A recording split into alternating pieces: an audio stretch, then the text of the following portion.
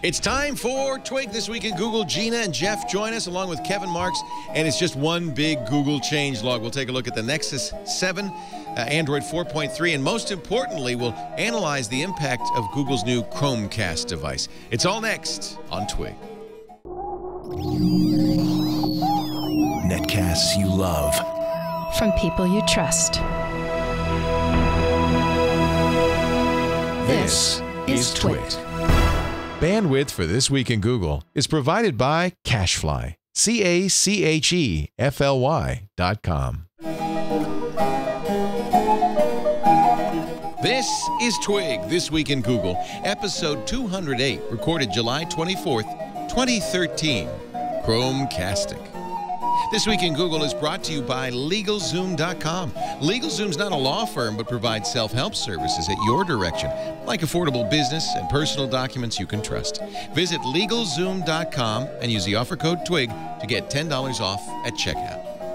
It's time for Twig This Week in Google, and boy, Google handed us a lovely pile of steaming news stories, and so we'll have lots to talk about with Gina Trapani from smarterware.org. They did the changelog for me. Yeah. Chromecast. Massive so changelog. Yeah. Founding editor, life hacker, host of All About Android on this show, on this channel, and also of her show on 5x5, and a wonderful person. Also here, Jeff Jarvis, professor of journalism at the City University of New York, author of What Would Google Do in Public Parts, and blogger at Buzz Machine. Kevin Marks is also here from Salesforce.com. He's also been at BT, at Apple, at Google. Guy can't keep a job. He's worked. The guy cannot keep a job. And we have lots to say. Should we start with a changelog? Is that probably the best thing to do, huh? Honestly, I put a note in the rundown. No changelog today. I mean, the whole media event. The show is the changelog. Yes, yeah, the show is the changelog. But I think we should probably talk about the announcement. We'll just. Thank you. I can't without the trumpets. I just can't. Yeah, no, it's not a complete show. It's not a show. Now we begin. So the event was billed as Breakfast with Sundar Pichai, which is cute. Didn't look too crowded. I saw the live stream, and I think probably all of us watched the live stream. Lots of bacon. Was there bacon? Pictures of huge vats of bacon. I mean, I like bacon, but not huge vats of it. I didn't even get an invitation, actually, to this event. I don't know why not. But we did what we always do, and I think this is great. Google streams it live, so we can watch live. So Tom Merritt, Ayaz Akhtar, Sarah Lane, and I did sit and watch it live. In fact, you can catch that as one of our Twitch specials. I think you can watch this great moment where Leo starts on one product. We'll talk about in a moment. Leo starts, and he's growling about it, and he's going, I'll bet it doesn't do this. I'll bet it doesn't do that. And then it does everything he wants it to do, and it just turns around. Oh, well, it was an interesting product that suddenly became a must-have product. Yes. We could start with that, because I think we'll talk about the Nexus 7 and Jelly Bean 4.3. But really, let's kick the show off with a bang and talk about this Chromecast. This stole the show. It did. And last night on All About Android, we were talking about all the Nexus 7 specs had leaked. We kind of expected Android 4.3. We found some new stuff about Android 4.3, but the Chromecast was like, whoa, cool. It's interesting. Kind of at the end of the event. They've had no secrecy on the Moto X. They've had no secrecy on the Nexus 7. Well, they have secrecy with you on the Moto X, but nowhere else. Nowhere else. Everybody else knows more about it than I do. But we only started hearing about Chromecast yesterday because of some strings in Jelly Bean 4.3 that somebody had uncovered. And so this was unexpected. There have been rumors that there would be a new Google Q. And this is obviously it. It does have some of the features of the Google Q. But this is so much more. It's looks like a USB thumb drive, but it isn't exactly. It has an HDMI port at one end. So it requires a television or a playback device with HDMI. If you had an MHL port, I would presume it would get the power from that. But for most people, there's a USB port on the other side, on the fat blob end of the Chromecast, that you'd plug into the wall. Or if you're lucky enough to have a TV with a USB port, you could just plug it right into the TV with a USB port. And this thing is remarkable. Now, at first I thought, oh, it's an Android stick. We've seen a few of those. Roku even has a stick somewhat like this. But it's not. What it's doing is very different. It's got Chrome in it. Chrome OS. And what happens is you aren't actually streaming to it as you are, for instance, when you use AirPlay on an Apple TV or DLNA with another device. You're instructing it from your tablet, from your iOS device, from your laptop. You're instructing it what to play, and it does the playing via Wi-Fi. Through Google's instructions. So now Google knows everything you choose to play. So this is where my concern lay, because the first thing they show is YouTube. And I think, oh, great, just what we need, a YouTube key. Well, which was the Nexus Q problem, which was it could only pull YouTube or Google Play. Right. And then it stopped being able to pull Google Play. Yeah. So that was less compelling. And then they said, oh, and by the way, Netflix. Oh, okay. So they made a partnership with Netflix. Leo perked up at that moment. A little bit. But now I'm thinking, it's a shame, because what I'd really like it to do is play, say, Twit. Why should it just be the big boys? Why should it be Google's own property and Netflix, people that they can make deals with? And then they showed Pandora. So, oh, okay. Pandora's coming later, by the way. And then they dropped the other shoe. And, by the way, any tab in your Chrome browser. So from now on, when you go to a site, I guess with pictures or other media, including your Google Plus photo album, there'll be a button in the browser. It looked like it was the browser address bar, yes? It's to the right of it? There's a Google Cast Chrome extension in the web store right now. Oh, it's an extension. Oh. Yeah, it looks, yeah. Oh, it's there now. Well, let's install it's it. there now. Is it the sender or the receiver? The sender. It's sender. Yeah, it's a sender. So Because what that there's a receiver? Well, the receiver is the It's It's the hardware, but I guess it could be. No, because there's a receiver API. If you look at the SDK Oh. it says you can develop a receiver thing, and basically it just looks like You know what that means? a half page of HTML. That It means needs to be blessed any by now. computer display could become a receiver. Yes. anything running Or Chrome if can I'm going to become design a receiver. smart TV, maybe I'm just going to say screw it Oh, yeah. and build in a receiver for Chromecast. Yeah. Why should I bother designing anything? So this has it, as Kevin said. So you've looked at the API, Kevin? Yeah, I was just looking at that. They just released that.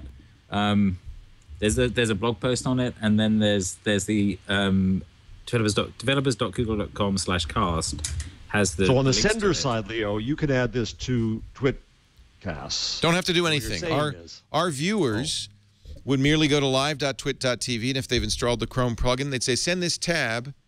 So But then you get the whole tab. Don't you want to just send your player? Yeah, to but the that's TV. then you can do that separately. There's an SDK for that.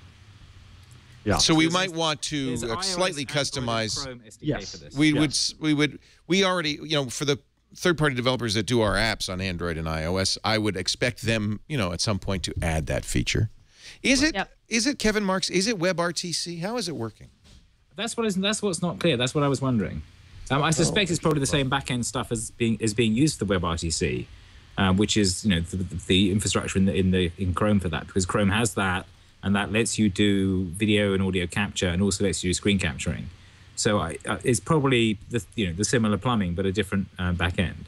And there's a receiver.js thing that they've put up, but it's minified, so you can't really work out what it's doing. So, Is YouTube built in doesn't decompile that WebRTC yet. now? Kevin, is YouTube built in WebRTC now? Not quite the same thing. So Right. WebRTC is a technology stack, but part of the point of it is to enable you to do peer-to-peer communication. So from one browser to another browser without having to go through a server, except to poke the ports on the way through. So I suspect they'll be using that same model. I haven't seen anyone say that it's WebRTC, but I'm assuming there's some overlap between the two there. Google Cast this is from the developer page, is a screen sharing technology, which is not how I would characterize it, by the way. That lets because you're not really sharing your screen, you're instructing the screen. That lets a user send and control content like video from a small computing device like a phone, tablet, or laptop to a large display like a television. The sender may be a phone or laptop running Android or iOS. It might be a laptop running Chrome OS, Mac OS, or Windows. A sender application running on the sender device uses the Google Cast API appropriate to its operating system to discover and transmit to the receiver application running on the receiver device. They implied it was sending URLs. So here's my question. If you're logged into a site which requires credentials in order for you to watch a video stream, for example, or look at photos, and you send it to the Chromecast, which, as I understood it, was a totally separate instance, a different computer running Chrome OS, and I'm not logged into that site on the Chromecast, does it get all my, I mean, is it able to play that protected content? It says device discovery, UX control, and credentials are handled on the sending device. Okay, so all of my credentials and cookie, everything it's doing some that. proxying? So it's actually a tab. Let me try this on you, Gina. It's not acting like a separate instance. It's almost acting like a tab on your Chrome browser. Yeah, so it does sound like remote control, more like remote control. Well, and the chat room's saying, and I think this is true, that during the demo it showed a full page, say, of pictures from Google+, but only the media was displayed on the big screen. Weird. You know, I have been sending YouTube videos to my TV for a long time, right? Google TV has had this icon or has had this ability. The Nexus Q had this, right? But it was such a bad experience because I'd have to turn on my TV, and I'd have to switch to the output or the input, which was the Google TV. I'd get YouTube loaded up on my phone, and then I'd tap the send to, and it would take a few minutes, and you see the spinny or whatever.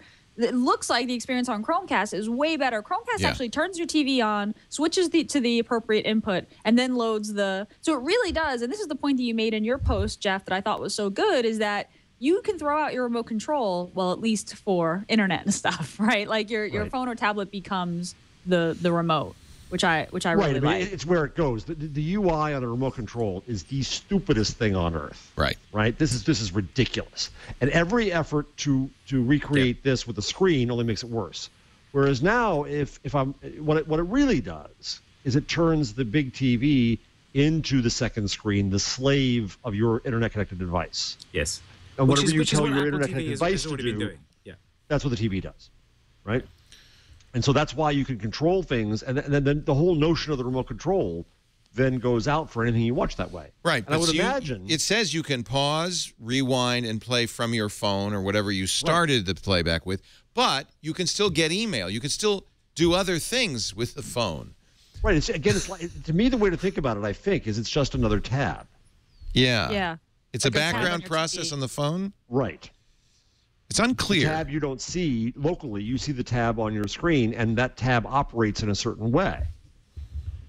Just metaphorically, I don't mean that's an interesting way to think about it, yeah, because in Chrome, each tab is a separate process anyway, so they've just made the inter-process communication work across devices. Yeah, that's an interesting way of thinking about it. So the Google Cast extension lets you find and play content on your Chromecast device from your Chrome browser. When on cast-optimized sites, that's a key phrase. That's where the API comes in. That's why you want to optimize your stuff. Yeah, like YouTube and Netflix, you see new options. Okay. So the site would have to be cast-aware and do something. To get the full functionality. You can replicate. No, I think there's more than one way of doing this. I didn't watch the whole demo, but I think there is a screen sharing model, but there is also a pull model, which is rather than share this, pull it directly from the source, which is, that was the only thing they had on the queue, which meant that if you wanted to watch a YouTube, it then had to pull it from there, and you were trying to remote control it with your phone. But I think the difference is shifting this from Android-based to Chrome-based gives them much more flexibility because Chrome runs on much more things. So the Cube was Android-based, which means you could only control the Android devices. Oh, really good point, Kevin. And thus the Sundar Uber. Whereas the point of this is they've explicitly said this already runs on iOS, Android, and anything that runs Chrome. But the other piece that's in the SDK is you can create receivers, and it looks like you can run a receiver on anything that runs Chrome, which means you could run it on your Mac, or you could run it on a Chrome box, or anything else that happens to have Chrome built for it, Windows 8, whatever. So that's interesting. That's basically saying, okay, we're taking advantage of the web platform part of this rather than the Android bit. And I suppose that means once that version of Chrome gets caught up on Android, you could have an Android device as a receiver too. Wow. Yeah, that Right. makes a lot of sense. I mean, that struck me. It was the thing that struck me the hardest was that this was a Chrome OS device. That kind of came out of left field for me. And if the Chromecast is successful, and how could it not be at $35 and people are buying 3-4 at a time? It's already sold out. Won't ship till August 7th. If you place your order now.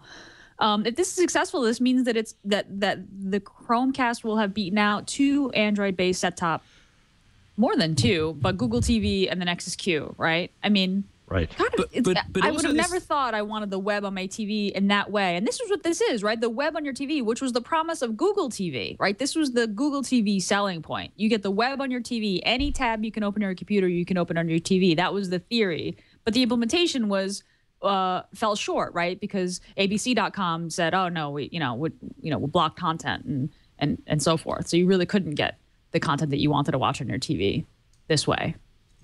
Right. That was a question you discussed in the coverage, Leo. Is there any? There's no way to block this, is there? Well, yes. So we were talking about user agent, and does it have a different user agent? Presumably, the Chromecast would say, "I'm a Chromecast," and the reason it doesn't have to, of course. Chrome OS. Well, but the reason it would say it's Chromecast is because Google's trying to make deals with these content providers. They're not going to intentionally bypass. They don't want to screw Hulu as much as we would like them to screw Hulu. I'm not sure that's true. I think what happened before was they tried that, went down that path. That was Google TV, right? And they got shut down because what they were trying to do was too much. They were trying to actually take over the interface between you and the cable box. Yes.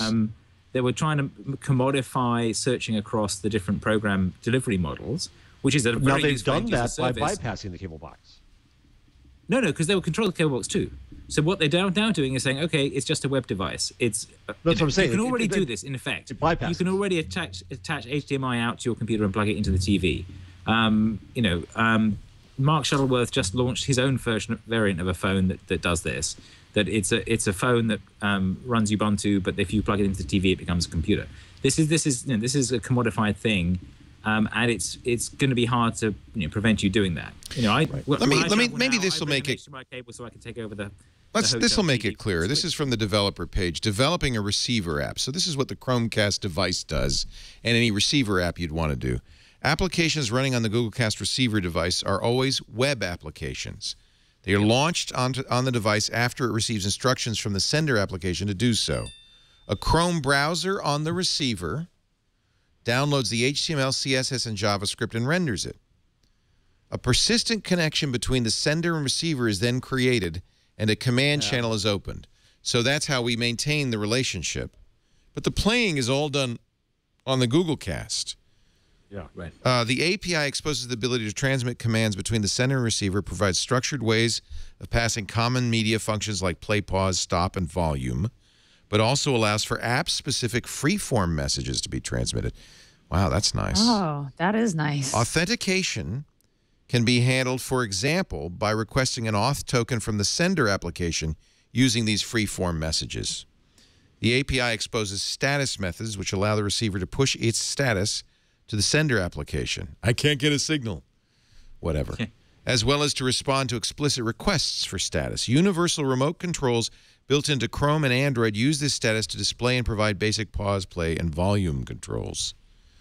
Hold on, right. This is, I have to say already the coverage from a lot of outlets is it's another Apple TV. It isn't. It's not a Roku. No. It is a completely unique implementation that Apple should have done this. Well, this is out of left field. I don't know if anybody's really thought about this.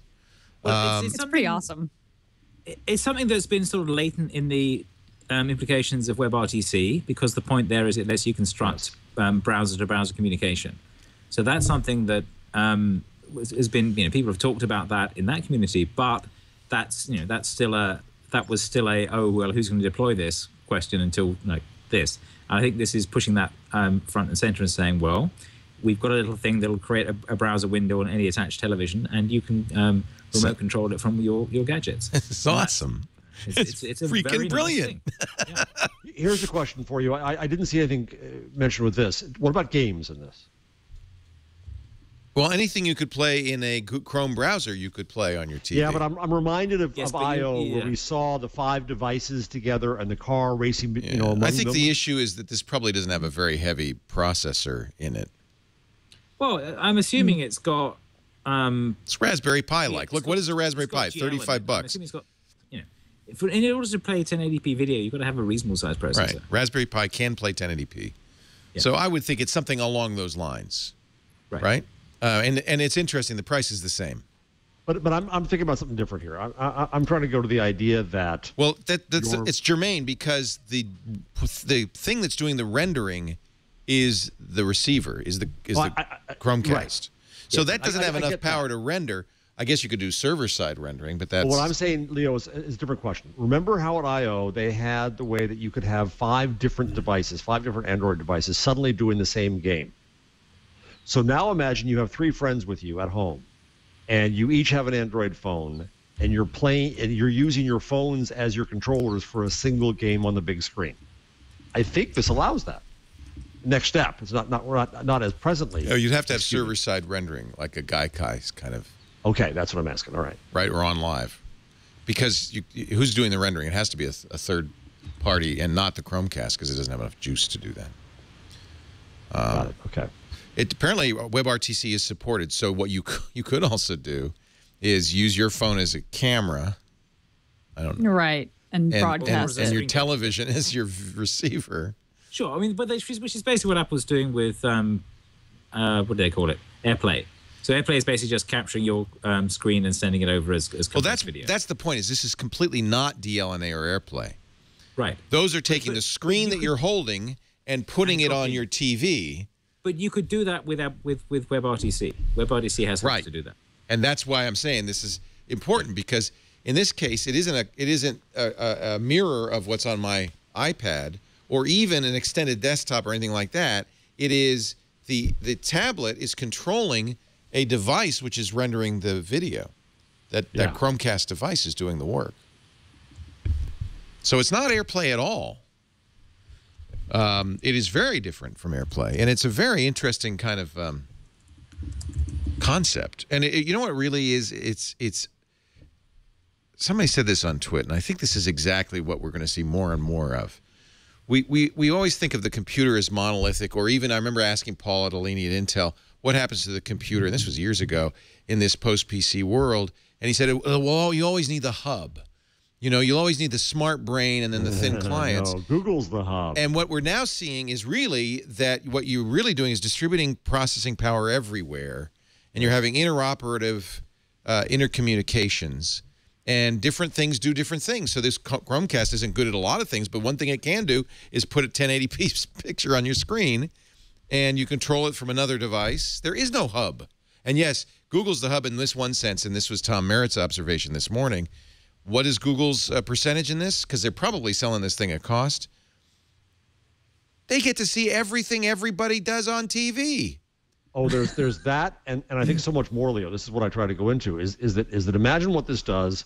I mean, this allows Google, there's so many possibilities, right? Google Play. Second run to Apple. Now suddenly you're motivated to buy your shows and buy your movies and buy that stuff here because you can watch them on any damn device, including your big TV. 1. 2, YouTube. YouTube is trying to get all these new channels and figure all this stuff out. YouTube is also going to go to a subscription-based model for some stuff, so it becomes the place where channels and shows go. 3, you're right. Google is going to be able to watch know so much of what you watch. That becomes an incredible advertising opportunity. And Google moves past just web ads to video ads, which are a higher value. And if they're targeted video ads, they're explosively higher value. 4 or 5, I don't know where I am. The more they know, the better. I think I don't know whether Google's getting a sales spiff off Netflix for the number of subscriptions it's going to sell. I wouldn't be surprised if it does. Well, they get a 3-month free of Netflix, $24 value. And you're sourced, and so you're sourced. They know where the new deals come from, and so I wouldn't be surprised at all. So Google ends up getting into a whole new revenue stream here beyond advertising of subscriptions, and not only selling its own subs, but selling others' subs, becoming an agent for sales. Actually, if you think about it, they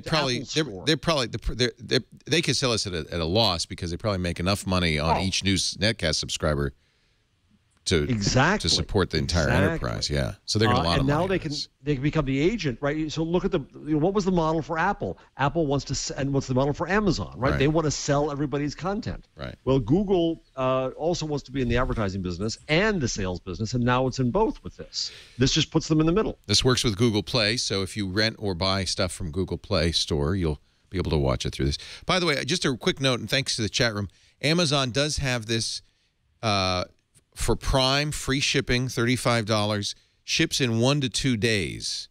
So if you haven't ordered this yet, Amazon as well. and it looks like Amazon says it has stock, ships from and sold by Amazon. So I guess it maybe is friendly. They obviously gave 20,000 units or whatever to Amazon. I did buy another one. I'm up to 5. Lisa, he's on crack. No, I think I'm done. Well, she's going to get. You're not going to get any complaints on her. She's going to get one. They're going to be all over the place. There are going to be a couple in the studio. So what do I say? The other thing Netflix, this does for Google is it becomes. Sorry, Gina. No, I was just going to say that the Netflix deal, the 3 months free, that's also for existing customers. It is? Yes. You're kidding. Oh, well, now I'm really saving bucks. Yes.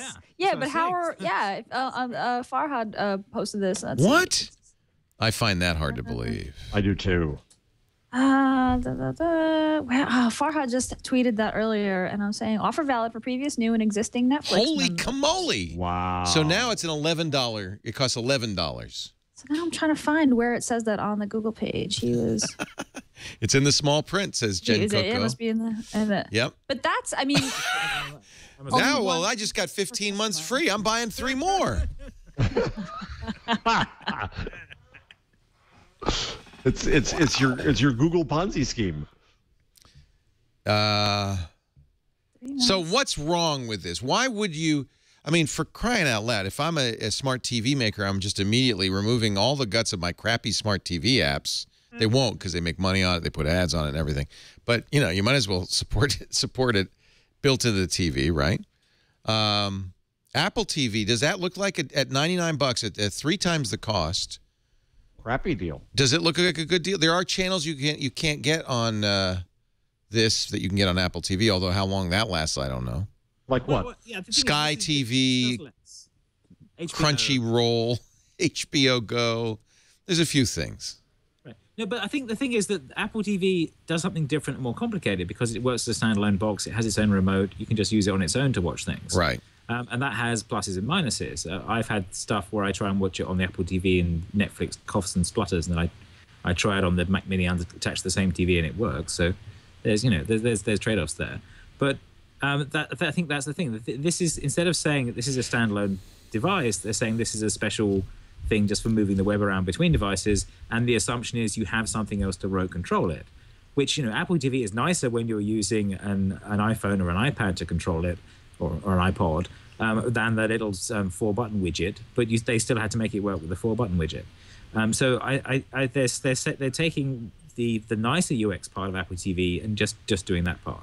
So here's the issue for Apple, I think. I think that Apple's model is so much built around selling content. Google's model is built around discovery of the whole web. And this is built on that, right? I can watch anything on video on the web. I can watch with this. Apple wants to sell you their stuff, and it's always in a closed world, and that's where I think it's a brilliant move because it exploits that. I'm not completely convinced because I think Apple's selling content business is not a huge part of their business. I mean, it's something that's grown, but they've mostly done those deals where they're not making a lot of turn on that. And the Apple TV has YouTube on it as well, and other integrations of web stuff. Right, but Kevin, I think when it comes down, another fringe benefit of Google knowing what we watch is Google's recommendations to us. Fake Google Now are going to become extremely powerful, and recommendations from anywhere. It doesn't matter. Google's going to find benefit in that. I don't think Apple is built to find benefit in that. Selling devices at a loss for Apple. Not so much. Apple TV, now you're going to buy a special TV that works just with Apple? Why would you be limited that way? No, I still think that's a myth. Apple is not going to ship a TV set. That's bonkers and never made any sense. But I think the other thing about this is third parties are going to make clones of this because it just runs Chrome OS, which is already available, and it said it'll stick with still lots of sticks are available that already on Android. So I wouldn't be surprised if there are third-party versions of this within a month or so. And Google will be quite happy about that because they want more of them to do this. Because from their what point else of view, could it this is do? just You think? another outlet for the web. Yeah. Oh, so you could okay. So here's a question for you. So you could then, Leo, put in a more powerful processor. You could do. Oh yeah. A deluxe version of this. You could make your PC could be a receiver. So does that become? I'm going to go back to the game thing. Then fine. Does that go back to the idea of that? Number one. Number two. Conference room communication. Well, somebody suggested in our chat room they're going to put this on their keychain, and that makes a lot of sense. That does make a lot of sense. Hotels. Hotels. Yeah, you said it on your post, Jeff. Like, this is something you travel with. Yeah.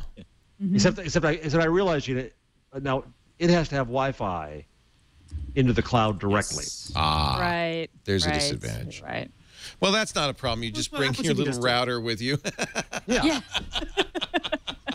Or you have a hotspot. So I was. All right, but let's go down some some of the company's implications. So I was on this road trip where I was taking my son to visit universities, and at Cambridge we only had wired internet, so I went and bought a Wi-Fi box and then carried that around with us and plugged it in the hotel so that we had. So rather than like individually attach our 8 whatever devices we had between us to the Wi-Fi, we could just attach the one thing and then use that. I've tried that, Kevin, and some hotels nix that. They managed to block that. Yeah, because they look at the MAC addresses. Oh. No, they limit the number of devices. The ones I used worked, but yeah. Cheaper hotels. All right. Worked in Hyatt. Worked in Club. What's it? The Howard Johnson didn't have a wired connection. Didn't have workable Wi-Fi either. Oh, cheaper hotels always have better internet than the expensive hotels. Isn't that weird? Well, it's because they're made of wood, and so they can put Wi-Fi. They're made of wood. Yeah. They're not made of concrete. They're made of sticks. No, I had this Help great me out conversation here, with the Hyatt guys about this, and they said it's really hard for our expensive hotels because they're really well built. And Yeah. they've got thick walls. And we can't Yeah, you don't want it to be well cables. built. Whereas So that's why they charge us hotels, £20 they're all a made out day. of chipboard, and you can just chuck a few base stations in. Help me out here in terms of the kind of impact on the rest of the industry. All right. That's what I try to do when I went through this. And what interests me is the whole of media industry. Various oligopolies in TV have been declared dead multiple times, and they're not. They're still around. They're still smart. If you're Comcast, what are you saying today?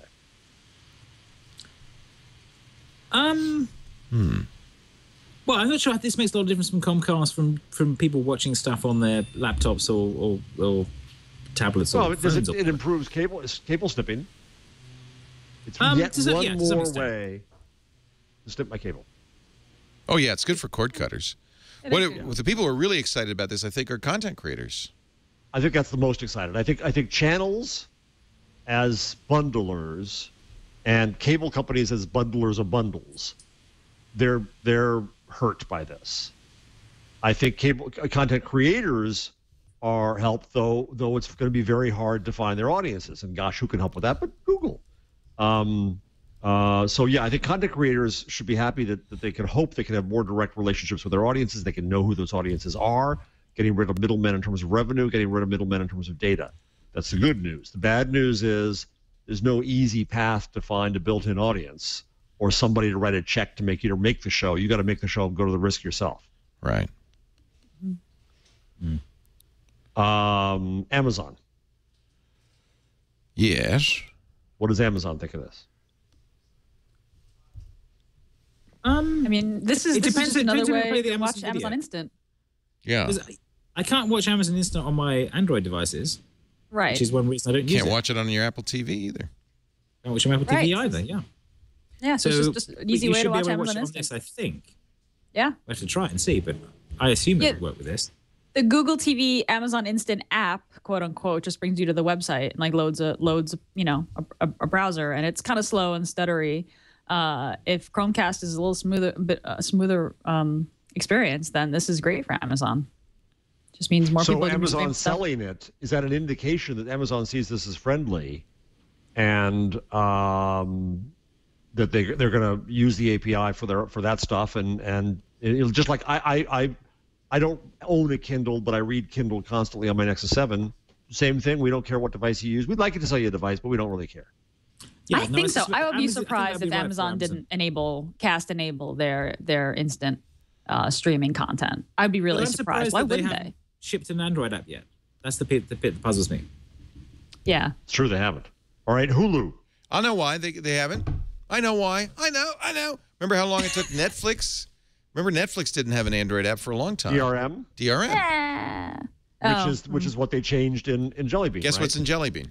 Yeah, 4.3. They DRM. said they got new DRM hooks, which make and so that's like a licensing placation issue. It's Yeah. like you've got to placate whoever you're licensing the content. Exactly. It was fascinating too that Google presented that as a way to get higher quality video.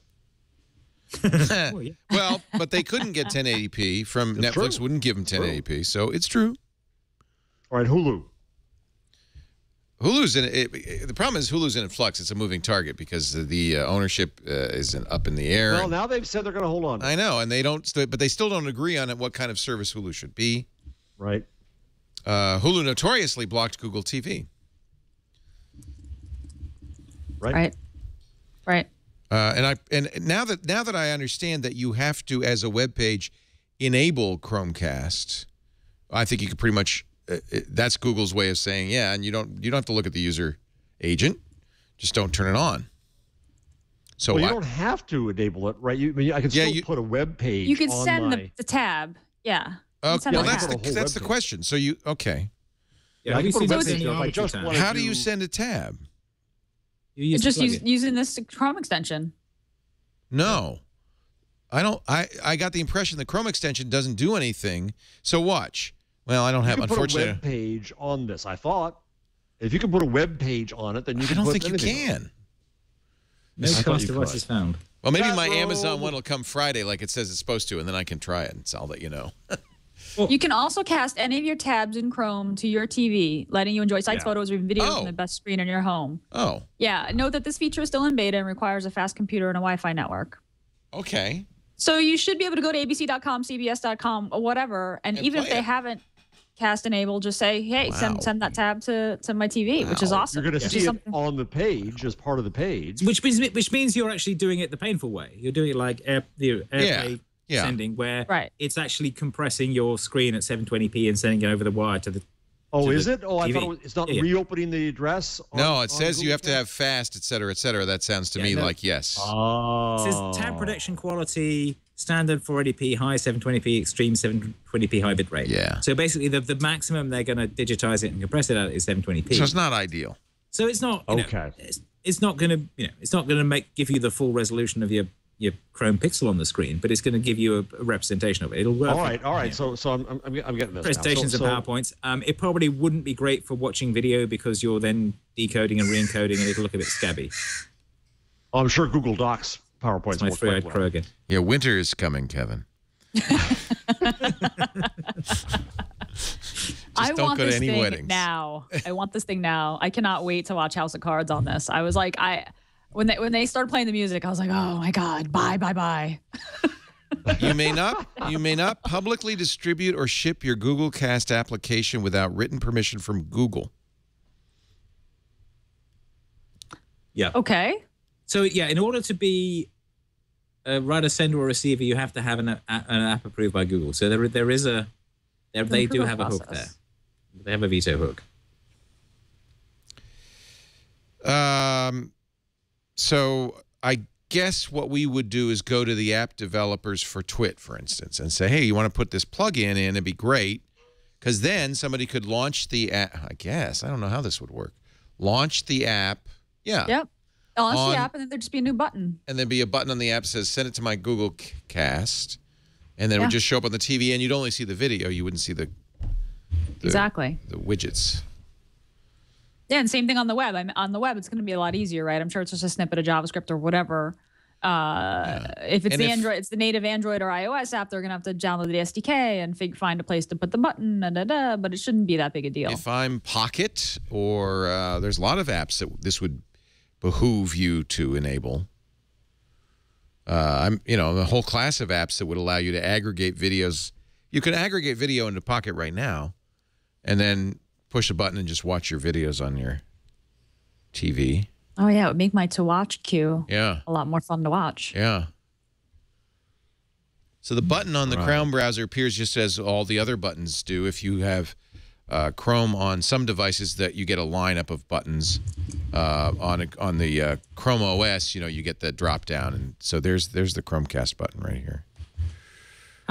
It's just I installed it on my Chromebook, and it's just appeared on my desktop Chrome as well. That's one of the things I love about extensions. macOS. That's kind of cool. Well, I kind of love it, and sometimes it's really annoying. It's like, no, actually, I don't want that. Yeah. I put A-Bind on my browser here, and it's on everything. Twitter reading extension I put on the Chromebook has now appeared on my Mac, and it's like, no, you're chewing up too much CPU. Go away. You can control that, though, can't you? Maybe. It seems to be like there's a way to, I don't know, maybe not. That would be a good tip for somebody to tell us. Yes. All right, Gina, classic, my standard question. Does this, what wheels does this turn in your developer mind? Anything? I have been fighting with Google TV for so long that I'm like just so excited to unplug that thing and get to watch the stuff that I want to watch on my TV. This didn't really, I have to say I haven't had a chance to really look at the API yet. The app that I build obviously doesn't have the kind of media. You're not going to want to throw your to-do list onto the TV. That makes no sense. So it didn't really get the developer in me going, but it definitely got the TV lover in me going. I'm just excited about. I want to see that this user experience. How fast it is, how well it goes, who's going to block it, who's not, who's going to enable it, who isn't. I'm excited. I cover Android and all about Android every week, and I'm a big Android enthusiast. I'm kind of a little bit bummed for Android a little bit that Chrome became the thing that sort of became, or at least it looks to me, is going to be the device. The Chrome OS is going to be the operating system that powers the device that makes TV watching better. But now it all kind of makes sense, that the fact that Google TV was putting the web on your TV, this Chromecast is putting the web on your TV.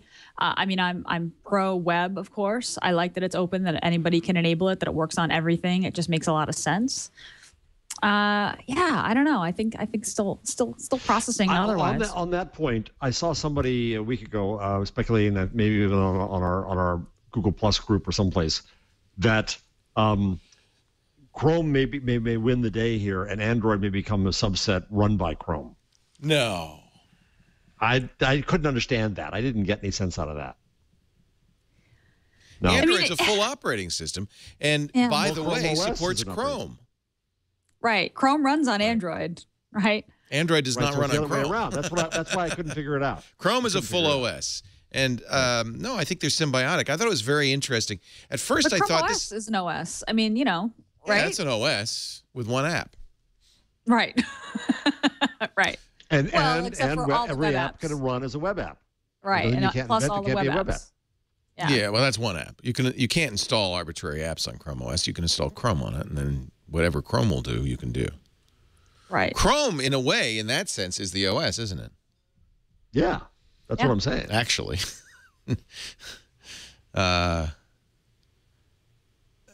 So it was interesting because when Sundar came out, he talked about Android and Chrome, and I thought, you mean Android and Chrome OS? But really, Chrome is the OS, actually. Yeah. In a sense, the Chromebook is just a rendition of that, a demonstration of that, of the power of the browser. So somebody in the chat room said, "How is this better than Apple AirPlay?" It's just different than AirPlay. It's different. I think it's better. It's more flexible. It has AirPlay features, but AirPlay is deprecated, really. The idea of taking what's on your screen here and putting on your big screen TV, that's what AirPlay does. Well, AirPlay is two things. So AirPlay is a stream sending API, and then later they added the AirPlay mirroring, is what they call the grabbing the screen and sending it. So it was originally... But in both cases, isn't the content coming from your Mac to the TV? Yes. Yes. And that's what's so different about this. You're not pushing content... You're not pushing content to the Google Cast. The Google Cast is getting the content on its own. You're just you're sending a message to the Google Cast in most cases saying, I want you to play this content, and let's establish a link so that I can control your playback. Right. Yeah. I have a way of saying stop, forward, back, that kind of thing, volume. But the Google Cast is doing the work. That's very different than AirPlay. It does have an AirPlay-like screen mirroring feature, so I can take an arbitrary Chrome tab, compress it, send it over to the Google Cast, and it will play it. But that seems like that's deprecated almost. That's the last thing you'd want to do. This is so DNLA. AirPlay is just a fancy version of DLNA. DLNA and AirPlay are really ways that a device can put their content on the screen wirelessly. It's a wireless transmission protocol. This is not that. No. And that's why this is interesting, because this is, instead of the thin client server relationship, this is the CPU everywhere concept. Yes. Which is your CPUs they're smart devices everywhere, and you're interoperating. Nobody's in charge. You're interoperating. Yeah. And I love this because I think in the long run, this is where we're going. This is the future. So how do you tie this in then to the Internet of Things, right? So if you've now attached a computer to your TV, now go to your car and to your refrigerator and to your washer and dryer. Does this yield any kind of indication about the architecture of how that could operate? Or yes, exactly. The same thing. I bet you I don't know. Maybe Gina or Kevin would like to look at the API. I wonder how abstracted it is. Does it have? It sounds like it's completely abstracted. That it is what it really is a way of two devices to communicate. It's a way to talk. I wonder if it's. So I could do this in my car. I could go into my car and plug in a little dongle and make all the stuff mine. Yeah, so let's push this podcast to my car radio, that kind of thing. But and I think it's even more abstracted than content. Yeah. Yes. Because what you're really doing, all you're doing is you're sending a message to a device. In this case, say play this content from this URL, but really you're sending a message to a device, establishing a control conversation. So I don't know. You'd have to look at how abstract the API is, but at a sufficient level of abstraction, it's not about content. It's about whatever. Yeah, and then once you get sensors involved, it can be things like when it gets hot in that room, turn the fan on or whatever. So it's Raspberry Pi. Your analogy before, Leo, is not bad. It really is a Raspberry Pi. Yeah. So for instance, your smart washing machine, it's object-oriented programming. Your smart washing machine understands a certain set of commands. And so instead of saying, play this video, you say, wash these clothes. And then establish a link so that when it's done, you tell me it's done. If you want me to pause, I could pause it from my phone, and that kind of thing. If it's at that level of abstraction, they've invented something much more interesting. Could I put this OS on Raspberry Pi? I don't know.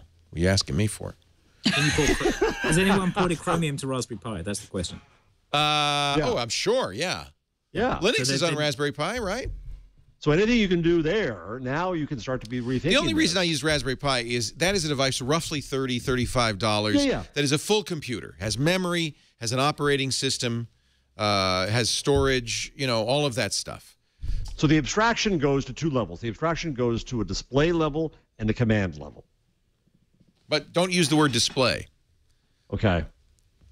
An execution. Am I wrong? Am I giving this too much? There's an execution level and a command level. There's a control layer. That's in the spec. This is what Zigbee, this is what Z-Wave do. This is what home automation systems do, right? Yeah.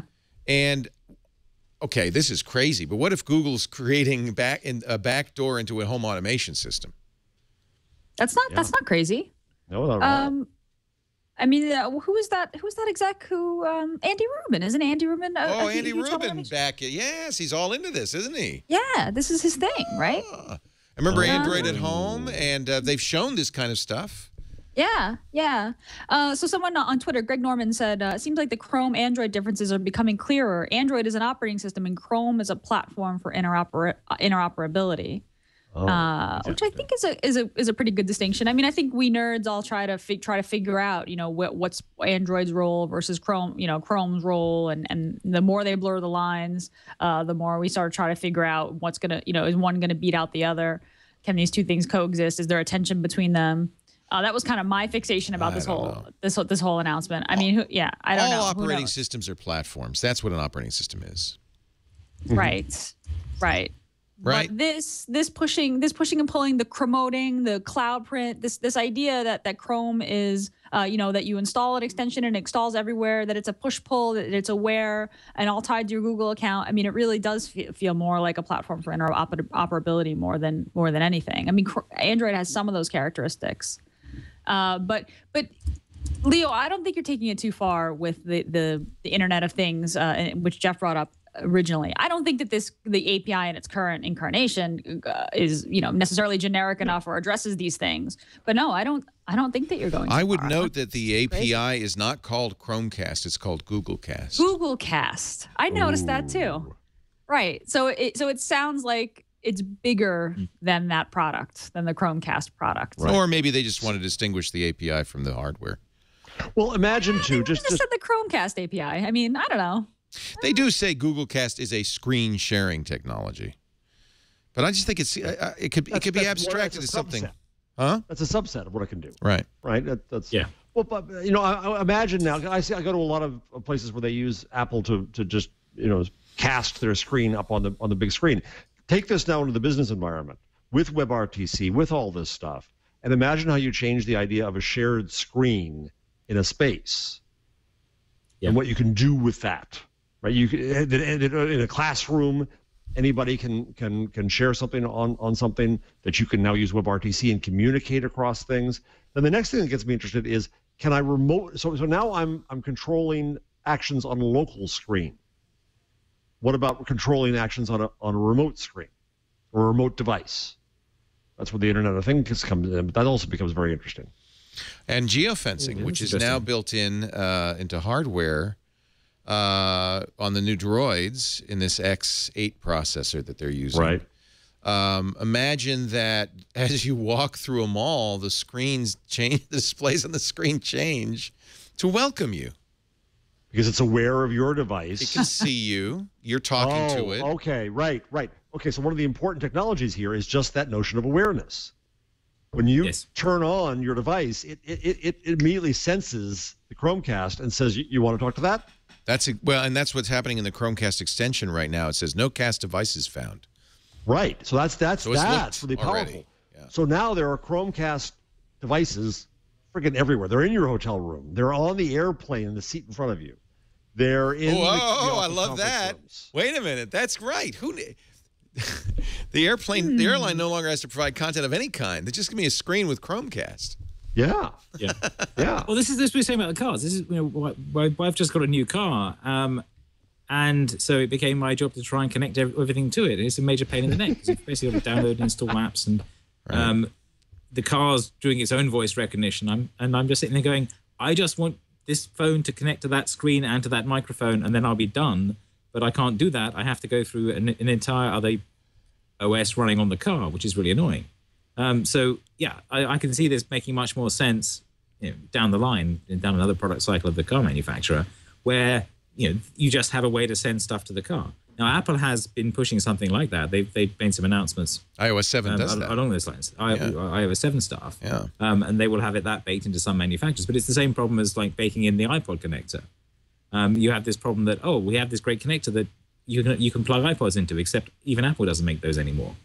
And so you are stuck with this connector in your car. You've got to like daisy chain dongles into to attach other things to.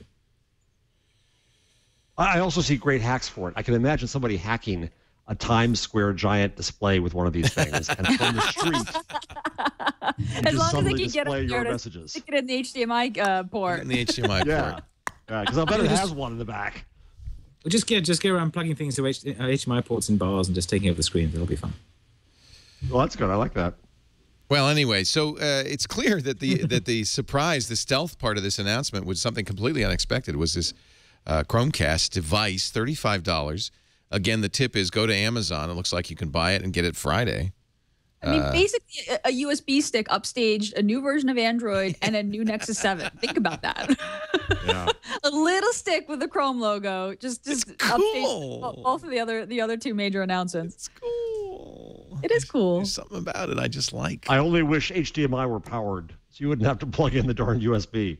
Well, it is. Some variants of it are, I think. It is. Oh, You need really? an MHL port, and it was an interesting choice on Google's part. So the Roku stick gets its power from the HDMI port, but you have to have this special kind of MHL port. With some TVs are starting to ship now. I have it on my Onkyo receiver, so I plug it in there, and it's powered. And I think I'd be very curious to see if there is MHL support built into this. They may not have mentioned it, but what if it did? Because it would be nice not to have to plug in the USB power as well. It may also be in need of more power than MHL would provide. I'm not sure what the that's a good point. Power specs. It is a computer after all. It is a computer, yeah. Very interesting. Very interesting. Poor Android. That was fun. Yeah. That was lots of fun. We're going to take a break, come back. That was part 1. There's more. Nexus 7, Jelly Bean 4.3, and I suppose there's also some news. I don't know. Chat room keeps telling me, so I will say this: a power dongle is provided with the Chromecast device, but you don't need it because it's a micro USB port. So anything, you probably have about 800 of those cables and power adapters lying around. It's the same thing that powers all the smartphones and so forth.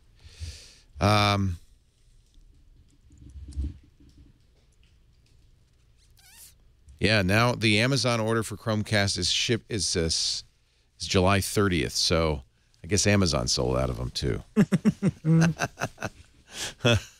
Do you know whether did they give away these things at the event? They didn't mention anything. Yes. Did they? That's Yes. why they cut off the signal so fast. Yeah, Danny Sullivan was saying, "Oh, I've got one with me. I can plug it into the Apple TV." Oh, now I'm mad. We should have gone. Yeah, I put on the rundown there was some unboxing of both the Chromecast because there are and the lots of Nexus 7. questions. There are lots of questions about what exactly is this? How exactly does this work? Yeah, Yeah. Look, there you go. it's a box. Did anybody here get an invitation to this event? Nope. No. No, I didn't either. What are we doing wrong? It's called This Week in Google. It's very strange. Very strange. Plug it in. Good. Switch Well, I input. guess that's the So it last doesn't time switch you the have to switch input. input. Somebody was saying No. it turns on the TV and switches the input. I think Leo Nuttall's set up. That's to get it set up. Oh, just to get it set up? Maybe. I don't know. I don't think most TVs. Well, wait a minute. No, there are some TVs that you can control the TV from the. They did talk about I this, thought that they said from that the during HDMI the port. You announcement. need to have a that TV it with turned that it on. capability. Yeah, Okay. yeah. Not all TVs. You have to have what's called CEC. There's Most also new HDMI. TVs. Most new TVs have CEC. New as in like last couple of years? Yeah. You're looking. Yeah. Yeah. Yeah. You're going to want to buy a new TV So my second TV for this rather than my $35 device. expensive old TV. Yeah. If you're a TV manufacturer, go back to them. If you're a TV manufacturer, if you're Samsung and Sony, are you building this thing in? Well, I mentioned that. I mean, I think that they make money on their smart TV products. My Panasonic Viera has advertising playing back and so forth. They probably also do license deals. I know Samsung approached us and said, for a small percentage of your total revenue, we'd be glad to include your app in the Samsung TVs in Europe. And we said, no, thank you. Well, all right, let me ask you the question a different way, Leo. What happens to the manufacturers who are still pumping out Google TVs? They're gone, right? What does happen to Google TV? Is it dead? It's dead, right? It's a very different thing. I mean, it's not. Yeah. Doesn't do the same thing at all. Right. For one It thing, is, but the cell was the web on your TV, Yeah. and What do you need Google This is TV what this for? is. Yeah. What do you need Yeah. it for? Yeah. Yeah. Yeah. One of the do they advantages get? of Google TV is you didn't need a separate HDMI port. It was a pass-through device, so you just plug your cable box into it and then into the TV. But Right. But then you had to have like a keyboard as a remote control and a whole bunch of weird stuff. yeah, no, this is so far superior. Andy in the chat room says my 3-year-old Samsung has CEC. He in fact controls it with XBMC on his Raspberry Pi. Now that's showing There off. you go. Geek. Humble That is brag. Yo, cake. It's been part of the specs since HDMI 1.2, so it's fairly common. Okay. I know all of the TVs that I think all my TVs have it. Yeah, maybe my oldest one does not. I think my oldest one does not. Welcome. Let's get you set up and watching. So this is if you go to the website. Thanks for downloading the app. Verify, install, run. Where did you find this, Chad? Is this on? So on the unboxing video, there They was showed a URL. Yeah, there was a URL that's so go to google.com/chromecast/setup. Yeah, So and let you me would do this on your device as opposed to. Does this on mean the that I TV. can like seriously AirPlay my computer screen? Wait a minute, what's going on? There's an app called Chromecast. Yeah. What need the to hey? A Mac app? Yeah, Mac app? this is a Mac app. A Mac app. Yes. What? I know. Word. What's that? Let me go ahead and run it's it. certainly in the API that anything can be a sender. You don't, or receiver, Yeah. rather. They emphasize that this works on iOS. No, but this is a Mac app. So hang on, where did you Chromecast download app. that from? Oh, no, you still want the Chromecast. What? It's looking for your Chromecast. it's looking for the Chromecast. So this is an app that runs on the Macintosh that lets you talk to the Chromecast, as opposed to the Google Chrome extension. So this would be in lieu of an extension. You could do both, obviously. So there's a Windows app and a Mac app as well. The sender, we thought the sender would be Chrome, but it's not just Chrome. Right. And it's interesting. It looks like if you have a USB on your TV, you Yeah, can use that. and that's what I will do, because I do have a USB. It's right now it's charging the unused do anything, 3D yeah. glasses. So I'll just take those off. Talk about a dead technology. Oh, but they're charged in question. case I ever want to watch. What's the security on this one? If you know the old porn question. So somebody comes into the room and they want to stream porn to your TV. They How have do to you- go on your Wi-Fi network. So That's what it is. Okay, all right. Just depends. Is it good porn? No, they could be on it. Well, I see. No, they don't, Kevin. Google TV developers on Google To Plus with discover the it, you have to be on exciting the Wi-Fi. news about Chromecast. We're getting a lot of questions, mostly wondering if Google TV is dead. No. In fact, partners are continuing to launch new Google TV-enabled HD TVs and boxes. LG, right, had Google TV built in. As we announced at I.O., we're working with partners to bring the latest experience of Android and Chrome to devices later this year. We believe there is ample room for both products to exist and succeed. That's from the Google TV group. Yeah. Okay. What's your countdown? How long before the announcement that Google TV is dead? I give it 6 months. have they got more users than Google Reader?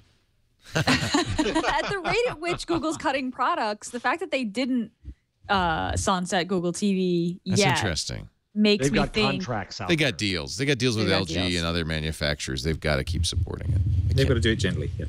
Gently, gently, gently. Do not If want they basically to they want bruise those the guys to channel. say, okay, fine, we want to be releasing this contract so we can use this other thing instead. All right, we're going to talk about the Retina iPad. I mean the Retina Nexus 7 in just a second, but first a word from LegalZoom.com. LegalZoom is not a law firm, but founded by lawyers about 12 years ago to help people get legal work done that doesn't require a lawyer. Turns out there's lots of things you can do, from wills to LLCs that are just paperwork. You just fill out a form, check boxes, and you've got it. That's how Twit was started. Very simple. Cost me $99 at LegalZoom.com to form an LLC or an S Corp or a C Corp. Your trademark protection starts at $169. Your last will and testament, $69. This is very easy. Take it from me. I'm a nitwit, and I was able to go through the steps and answer all the questions, and boom, you got the documents, you got the legal paperwork, you're protected, and it's such a great thing. It really democratizes this kind of stuff, and it's great for startups, for people who want to protect a brand. You know, if you've got a blog that you've been doing for a few years, that's your brand. Don't let that go up for grabs. You got to keep that. By the way, the one thing they've added since I used them is you can now go and get advice from an actual lawyer. They have the LegalZoom legal plan, pre-negotiated flat rate fees with attorneys in nearly every state. You can see the unedited reviews of the attorneys, their profiles, so pick the right one for you. That's just part of the total service provided by LegalZoom.com. When you use the offer code TWIG, you can take $10 off. So that means a will for $59. There's no reason not to have a will now. Really.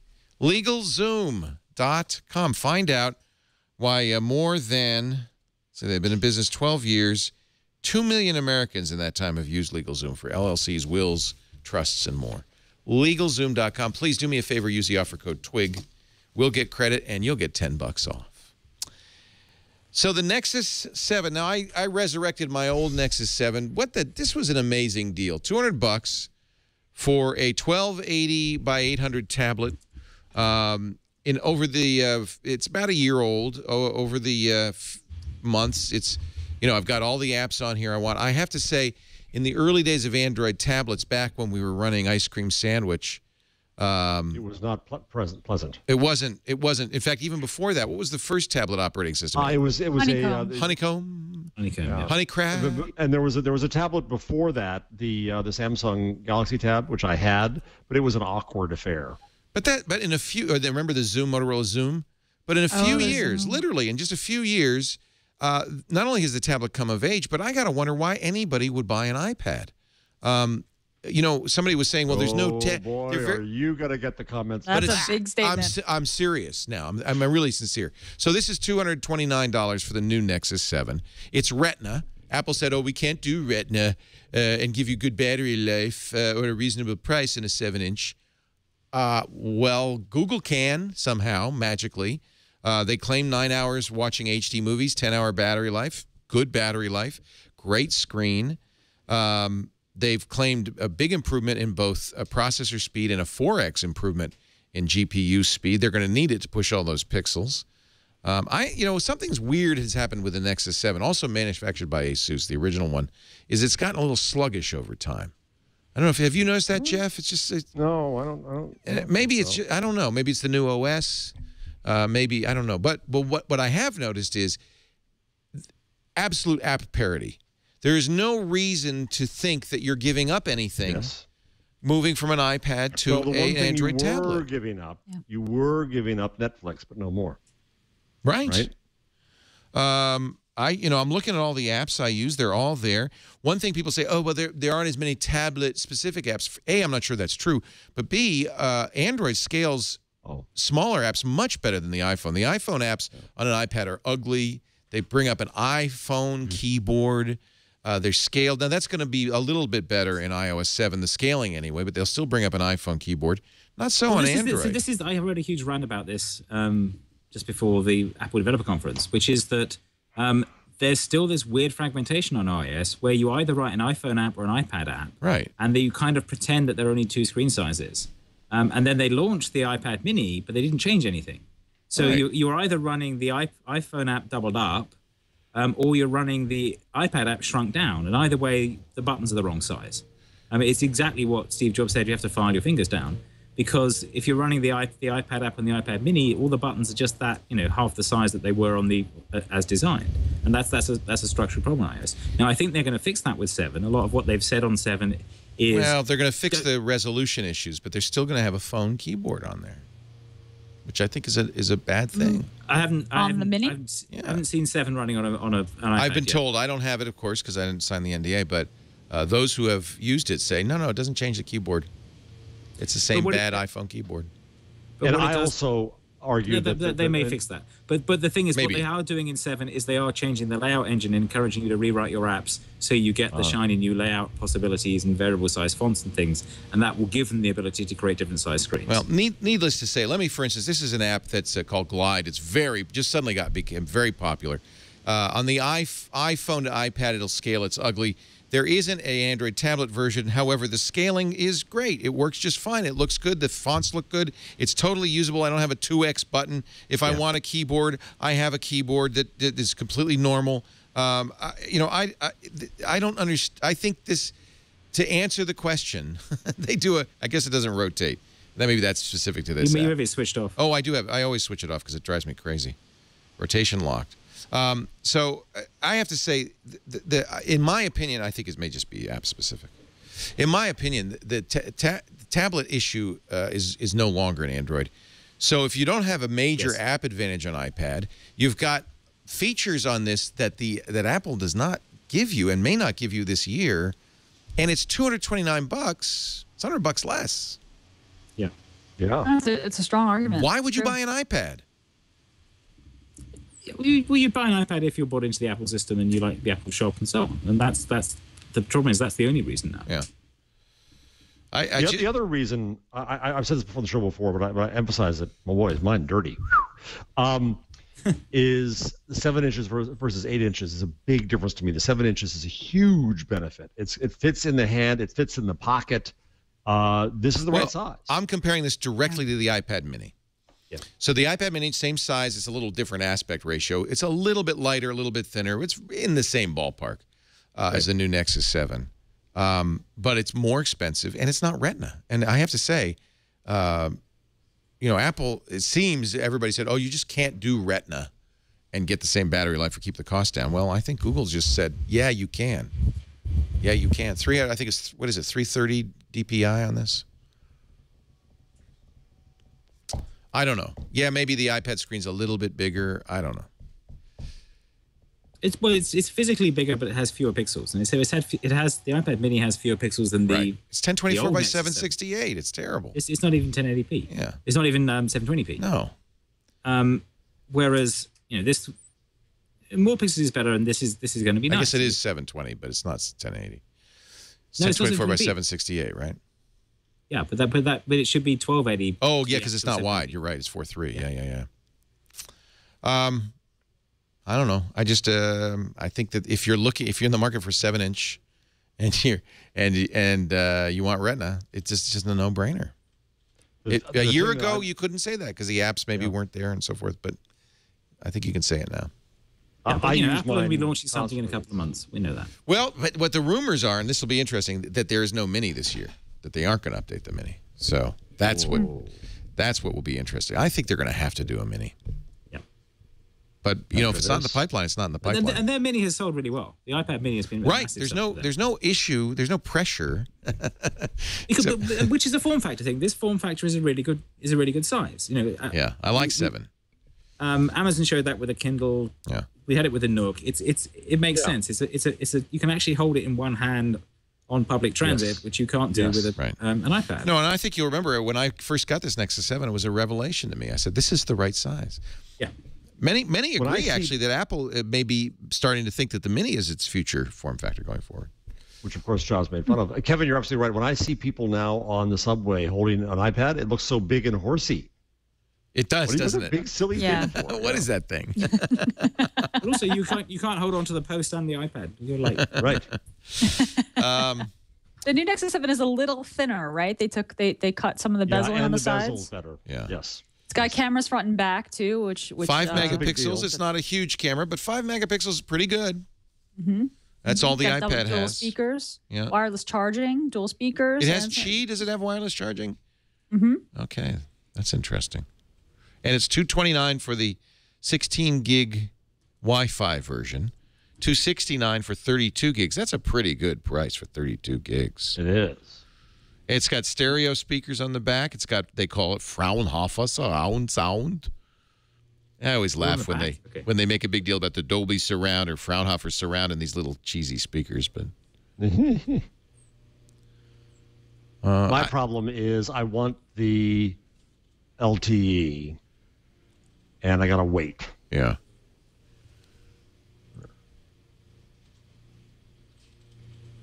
And it's running a new version of Jelly Bean. And we're 4.3. Still waiting for that update.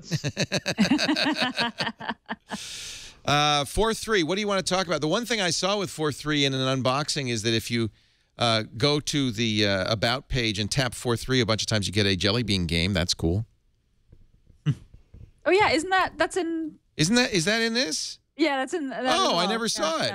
Yeah, I had never seen it either. I just discovered it a couple weeks ago. Wait a minute. Oh, wow, you're kidding. Okay, so I tapped the Android version a bunch of times. Oh yeah. Son of a gun. Then tap the bean.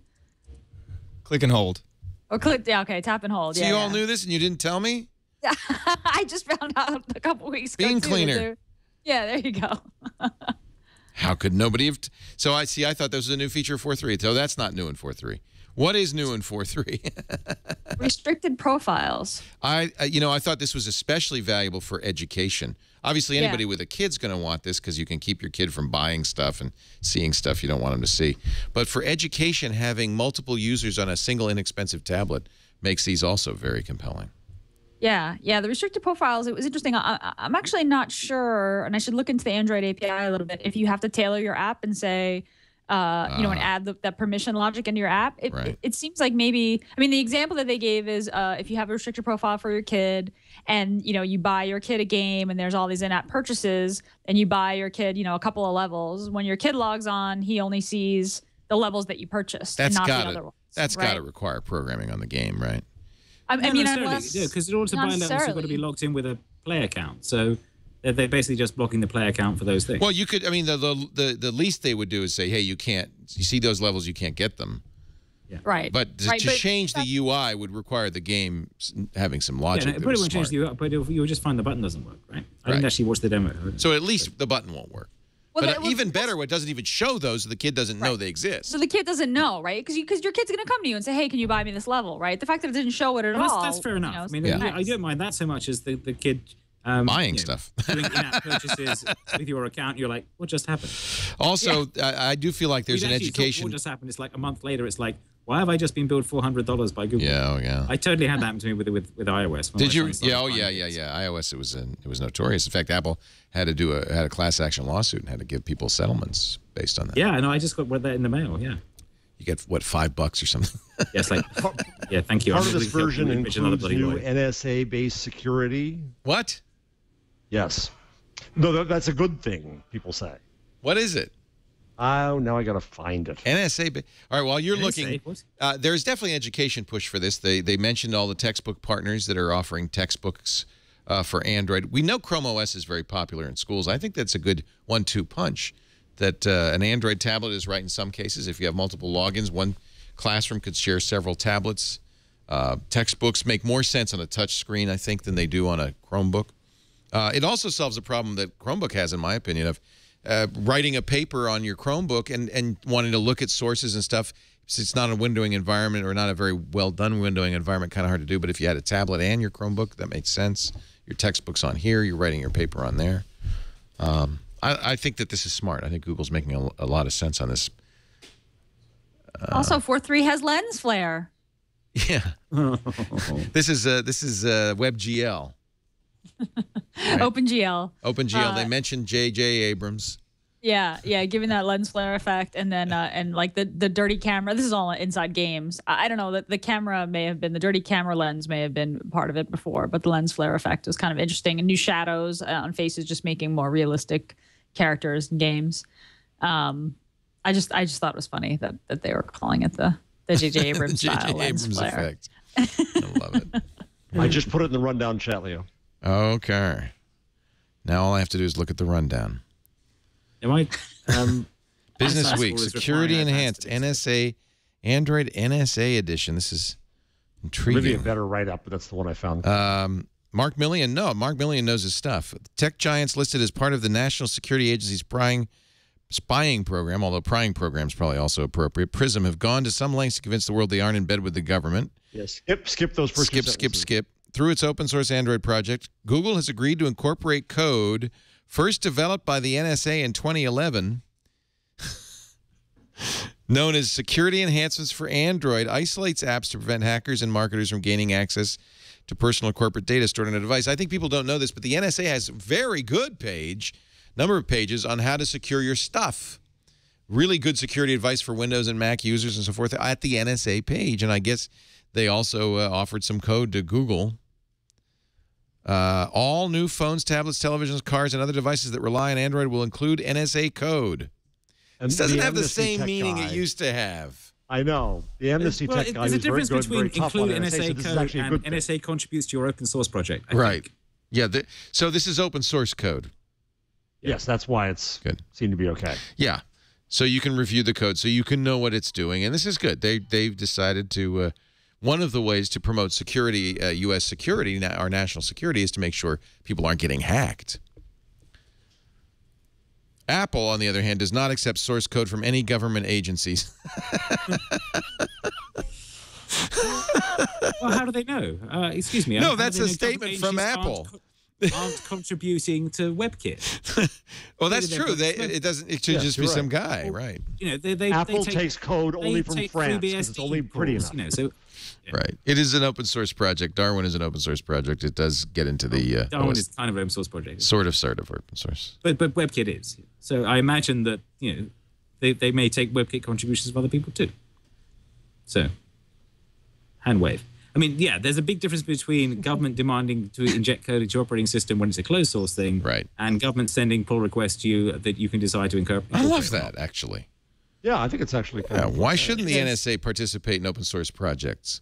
But I'm waiting for the first idiot reporting to say, "Oh my God, NSA is now on all your Android phones."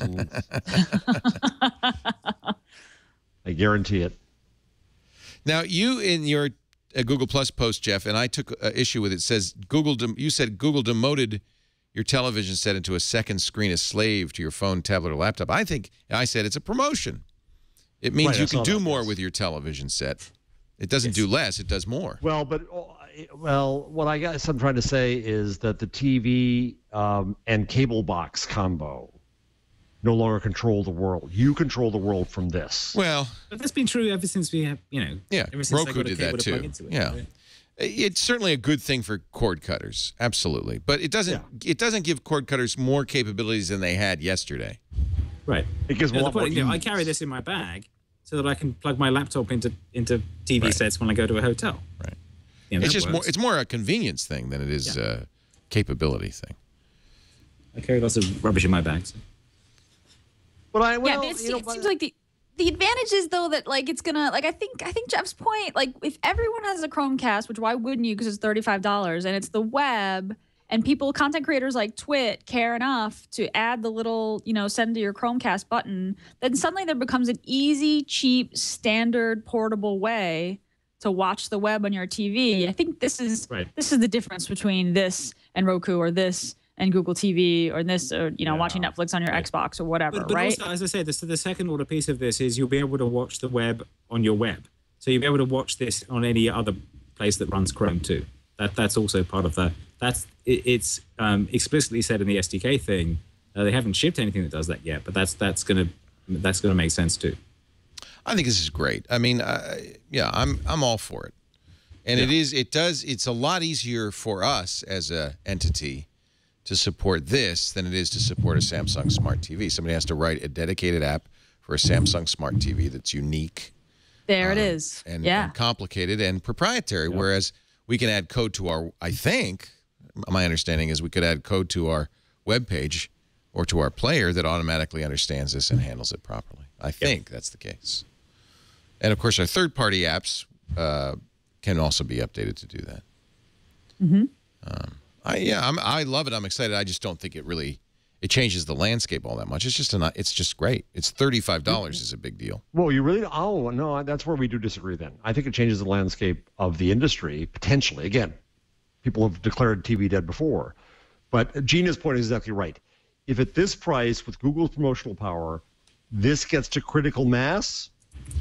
And I want to watch show X and I can't get it this way. I have to go through all that old-fashioned stuff in my cable box or that kind of stuff. That potentially changes the business.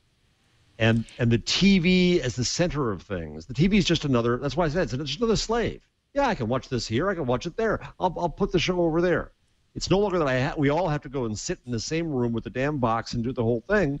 And cable's been going that way where I can watch stuff from different rooms. Well, yeah, I mean, and if you have a Roku or an Apple TV, you can do that. I mean, I don't have to have a cable box. And how many people, fewer than Google Reader,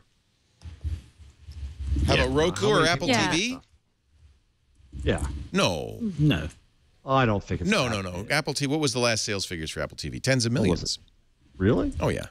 And there also is that promotional power of, my sister, who's not into tech at all, goes to a web page with streaming video and sees this button that says, watch this on your TV. Yeah. And she's like, what's that? Oh, I could send this to $35? Oh, and just that's a good question. Gina, is this button already on?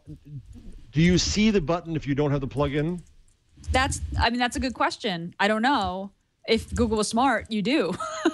Right? Yeah, because you want to know what's this button? Oh, I can watch this on my TV. How do I do that? Oh, I need this dongle. Okay. Yeah, well, it's certainly there's a low friction cost to entry, but you also do need a device. You need a computer. Yeah. So they've sold 13 million Apple TVs have been sold, 5 million Rokus, so a total of 18 million Roku and Apple TV users, and that doesn't include boxy boxes and all the other devices. Maybe it's 15 million. I don't think Google's going to sell 15 million of these. Maybe. I don't know. I mean, it depends. I mean, in the course of surfing the web using Chrome, the idea is imprinted upon your brain that you can just send whatever you're watching to your TV. I don't know. That's incredible. It's very powerful. I don't think that's the barrier. I think the barrier is it's people don't know how to use their stuff. Yeah. I think that's true. You can't. I don't care if it's $35. I have to do what? I plug in and where? I have to do this. It's the flashing 12 problem. Yeah. I think that's the barrier. It's not price or functionality. It's just that most people just want to turn on the TV and watch Oprah. Right. But the discoverability, right? Like, no one's going to know about the Roku unless you kind of run into it. The discoverability of, like, what's this button? Hey, can you... I could see my brother calling me and be like, hey, what's this watching TV thing? Can you hook this up for me? You know, it sounds like... I can't see my mom, my kids. I can't see anybody in my family saying that. If they saw the button and pressed the button and it said, watch this on your TV? Really? Yeah.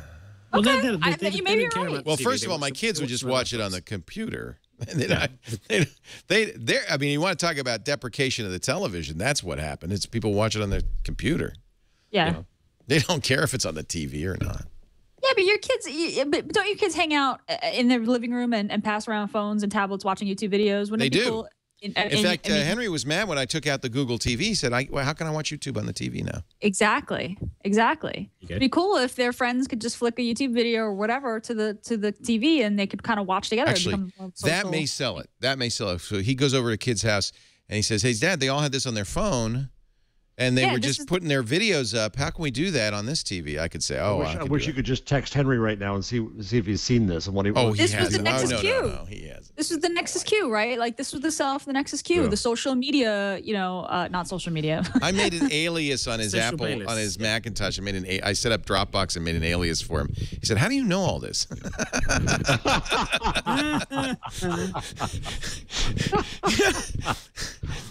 And that's not in any way a slam on Henry. I think he's completely normal. Yeah. Oh, yeah. We assume as geeks that people know all this stuff, and then you go in a house and they go, how do you use a remote?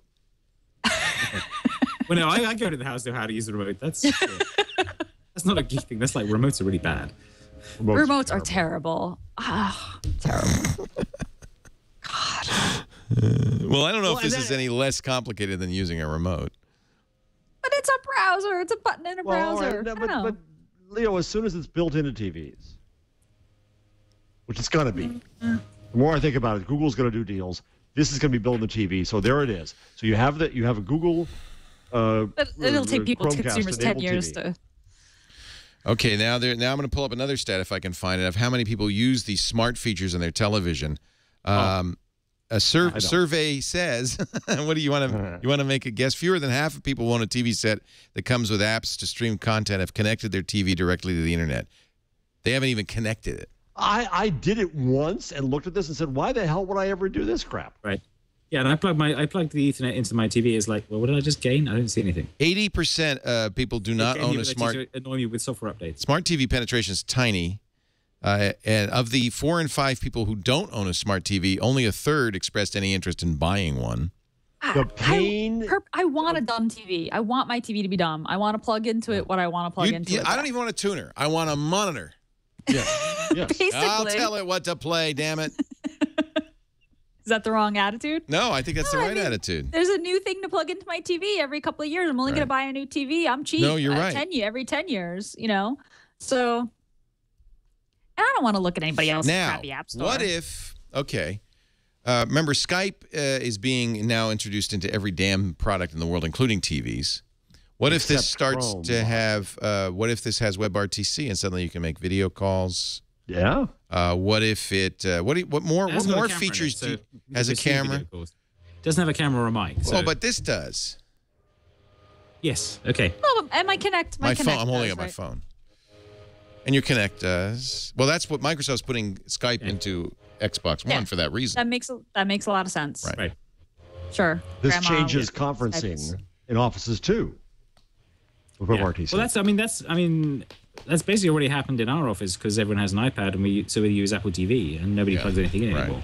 So that's the transition has happened at Salesforce, where everyone has an iPad because they're doing presentations and things, and the way you plug it into the projector is, there's an Apple TV in the room and you just find it. Bob McBob poses an interesting point. He says he's got a USB port. Are you saying that the USB's only for power? Maybe there's some other stuff going on there. I don't know what else it could be. I don't know. A camera? A camera or mic? Mike? Oh, yeah. Potentially. But... maybe. Yeah. We'll find out. We're going to get one. We're going to take it apart. We're going to put it under the microscope. We're going to get it to reveal all its secrets. We're going to waterboard the damn thing. Okay, Chromecast. Play Glee. That's okay. Okay. Now you're talking. You're right. You put a Kinect-like device with a camera and a microphone, and now I can talk to it. Yeah. Well, there's this too. Chromecast, play House of Cards. Yeah. That's what the Kinect does. What's that? Oh, the Leap today. So have you played with it?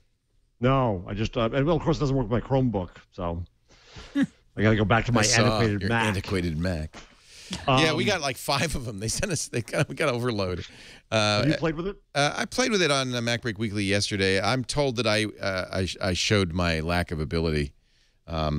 Maybe because there were so many lights in here that it wasn't super functional, but it's okay. What is that thing? It lets you gesture at your screen. Oh, gotcha. That looks really graceful, Leo. Yeah, maybe that's my problem. All you need to do is wear your Google Glass while doing that. I was a dancer in an earlier life, and I'm too graceful. Well, I mean, there is a valuable thing, which is the old classic Media Lab thing of put that there, where if you can actually see what you're pointing at, then you can say, put that there and move the thing from this device to that TV. Yeah. And that. All right, let's. That's part of what. Go ahead. Pick some stories. Any stories? Yeah, there's some stories. I don't know if we want to. The guy who brings a guy. Okay, this is a joke. Guy brings a Google Glass into a strip club. What's the punchline? I don't know. The bouncer says, "That's cool. Let's go. Let's win. Enjoy. Yeah. Enjoy our lovely ladies and our fine there's a video overpriced of it. beverages." Safe or not. Really? He took a video? There's video on there. Well, not of the of the bouncer. Oh, the bouncer. Oh, saying, "Okay, come on in." I think so. I didn't watch it. I just saw the text. Get him off. Man minute. gets in a strip club wearing Google Glass. Doesn't that guy look like a bouncer, though? Isn't that great? Hey, what do you want? He fascinates the doorman with his device so much he's allowed into a New York strip club wearing it. He glamored the guy. That's all very silly. Does it say what club? Not that I know any of them. Quick caveat. Good. How much is it? Is it free to get in? $4.90. All right, great. Thank you. What is this? What is that? Google Glass. Really? Oh, it's yeah. You what? Like a computer? Yeah, it's a computer. How much you pay for that? Right now, $1,500 because it's like a special program. He's a reporter following me around. Yeah. Bullshit. Oh no, yeah, no, he's got. So it's like pretty much like a laptop. Yeah. My email, my text messages, everything. It's connected to my phone, Bluetooth. Oh, it's connected to the fucking. Yeah, but you can connect it to Wi-Fi too. You have to We're gonna find out this guy's a developer. Win a contest to be able to buy them. Right now, $1,500. But when it comes out for the regular public, it's gonna be like $500-600. It's pretty expensive, this shit, huh? Yeah, no more than maybe the AT&T will subsidize it. Maybe an iPhone or something. Pretty cool though. That's cool, right? So you don't need to pick up fucking phone or nothing. No, everything's right there. Hello. Yeah. You can watch movies stuff like You can. I don't know about movies, but you can. On the phone? This thing? Right here on the phone. That's a camera. So you can do video chatting and stuff like that. Take pictures. Yeah. So they see it from your eyes. Yeah. From what you see. What do you think? It's pretty cool. That's good, man. Thanks, man. It's good, man. Go in there. The guy doesn't speak English. I don't think Leo, I just had a terrible flash of Scoble getting a lap dance. Oh.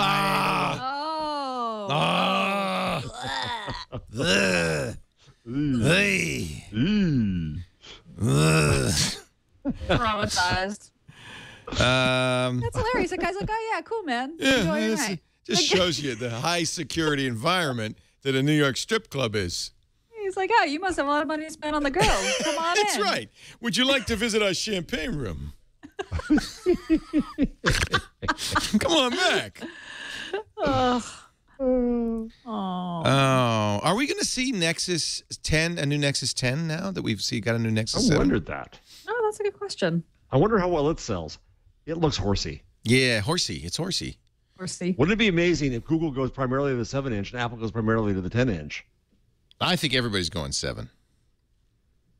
Let me check my updates, see if 4.3's out yet. Nope. No, I'm not either.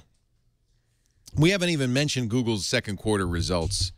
$14.1 billion in revenue, net income in a quarter in 3 months of $3.2 billion. They missed estimates. And with all the announcements today, hold on here, where is it? By the way, just Google to show stock, you how, Google stock's down. Down 10 cents, and Apple stock is up 5%. Because Apple exceeded estimates. It has nothing to do with anything except that. No. They're friggin' estimates. How did you do compared to the estimate? I don't understand it myself, but that's why I don't buy stock. I'm not going to talk about the Moto X once again. Because you can. Once again, I will say nothing. But but this is the last time I don't have to say anything because. No, that's not true. No, that's not true. No, I'm sorry because August 1st is a Thursday. So speaking of which, I sent Guy Kawasaki, who you'd think is Mr. Google Plus, a message on Google Plus. Never got a response to see whether I can get an invite to the New York event. Oh, that's right, because the unveiling's in New York. Yeah, you should be there, Jeff. Let me send a note to my friend Guy. See if I can get you in there. Yeah, we got to get Twig. Will you wear Google Glass? Sure. How much that cost you? What time? We don't know what time, and it's a Thursday, so. Okay. Are you going to be in New York? Dang. No. I was just wondering, like, if it. I may not be able around to. the I may have show. a family thing. Sadly, I won't. If I do. All right. Here's a headline I love. I'll CC you there. Oh, thank you, Mr. Jeffrey. NSA says that it can't search its own email. Only ours. That's under other. Wait a minute, what? Wait, was this The Onion? Wait a minute, no, what? These were FOIA requests, and they asked for searches of email, and NSA said, we don't have that capability. We have to go to the NSA to have it search the NSA. We saved it all into our AOL file cabinet, and we cannot search it now. That's just bizarre. Isn't it?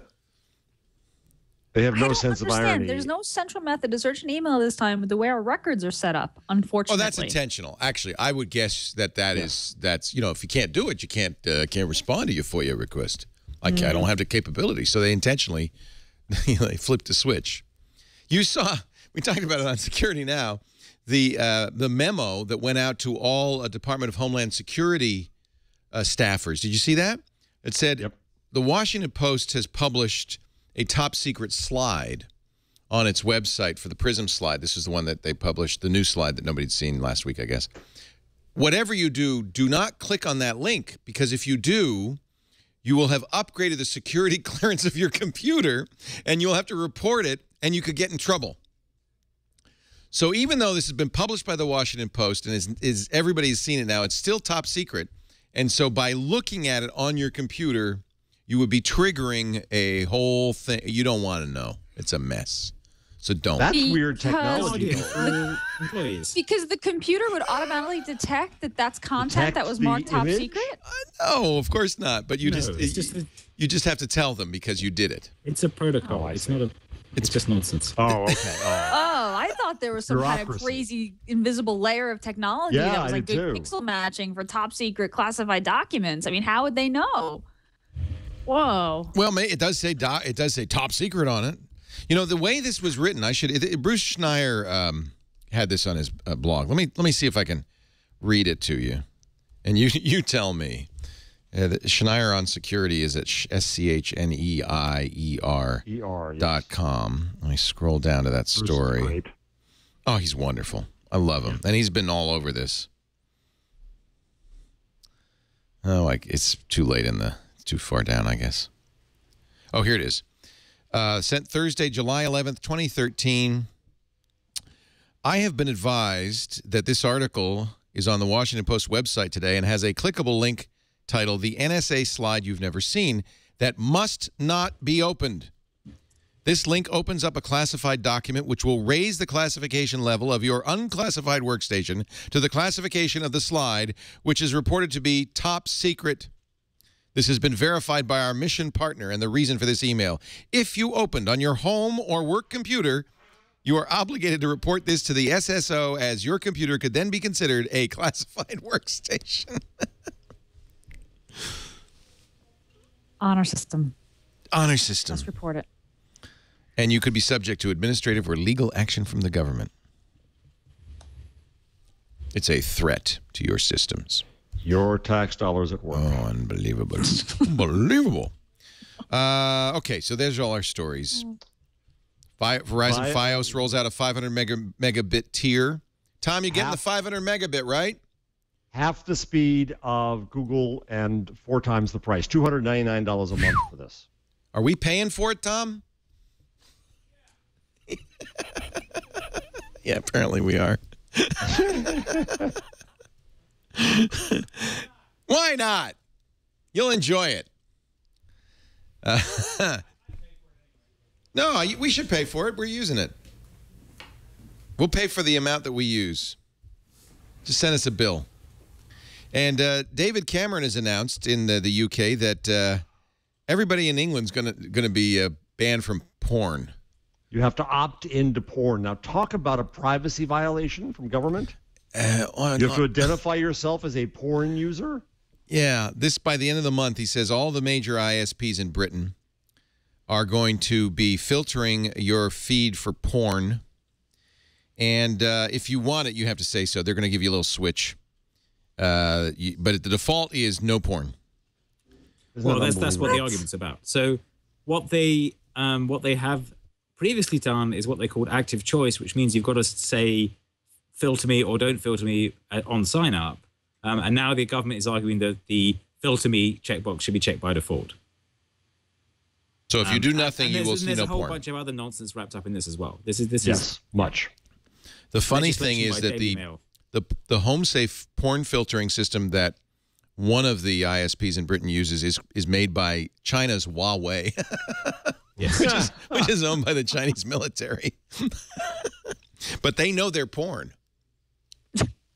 They know it when they see it. That's right. You know, my colleagues at the Open Rights Group in the UK have been very strong on this, and all over the media explaining why this is stupid, but it's still a challenge. And I think a lot of it is actually just, there was a leaked letter from the Prime Minister's office to the ISPs saying, we're going to make this announcement, but you don't have to change anything, but we're going to say that this is a new policy, and that's okay, right? And that somebody leaked that like 2 days before the speech, because they're basically trying to get the Daily Mail to pat them on the back and get the because the Daily Mail started a campaign to do this. Right, exactly. Right. I think it's mostly because they don't want people to see page 3 of the Sun. Well, no. Speaking of the Sun, someone asked him that. He said, "No, but the page 3 of the Sun is still fine." It's like, what? There are good breasts and bad breasts. You got to decide which ones are good. Wait a minute. Very strange. David Cameron said, "I will never support a ban on topless images on page 3 of the Sun." Yep. I will never. I cannot support that. So that, and there's a lot of stupid conflating going on here. So there's some structural stuff that tracking down images of child pornography and prosecuting people who create them and all that is going on.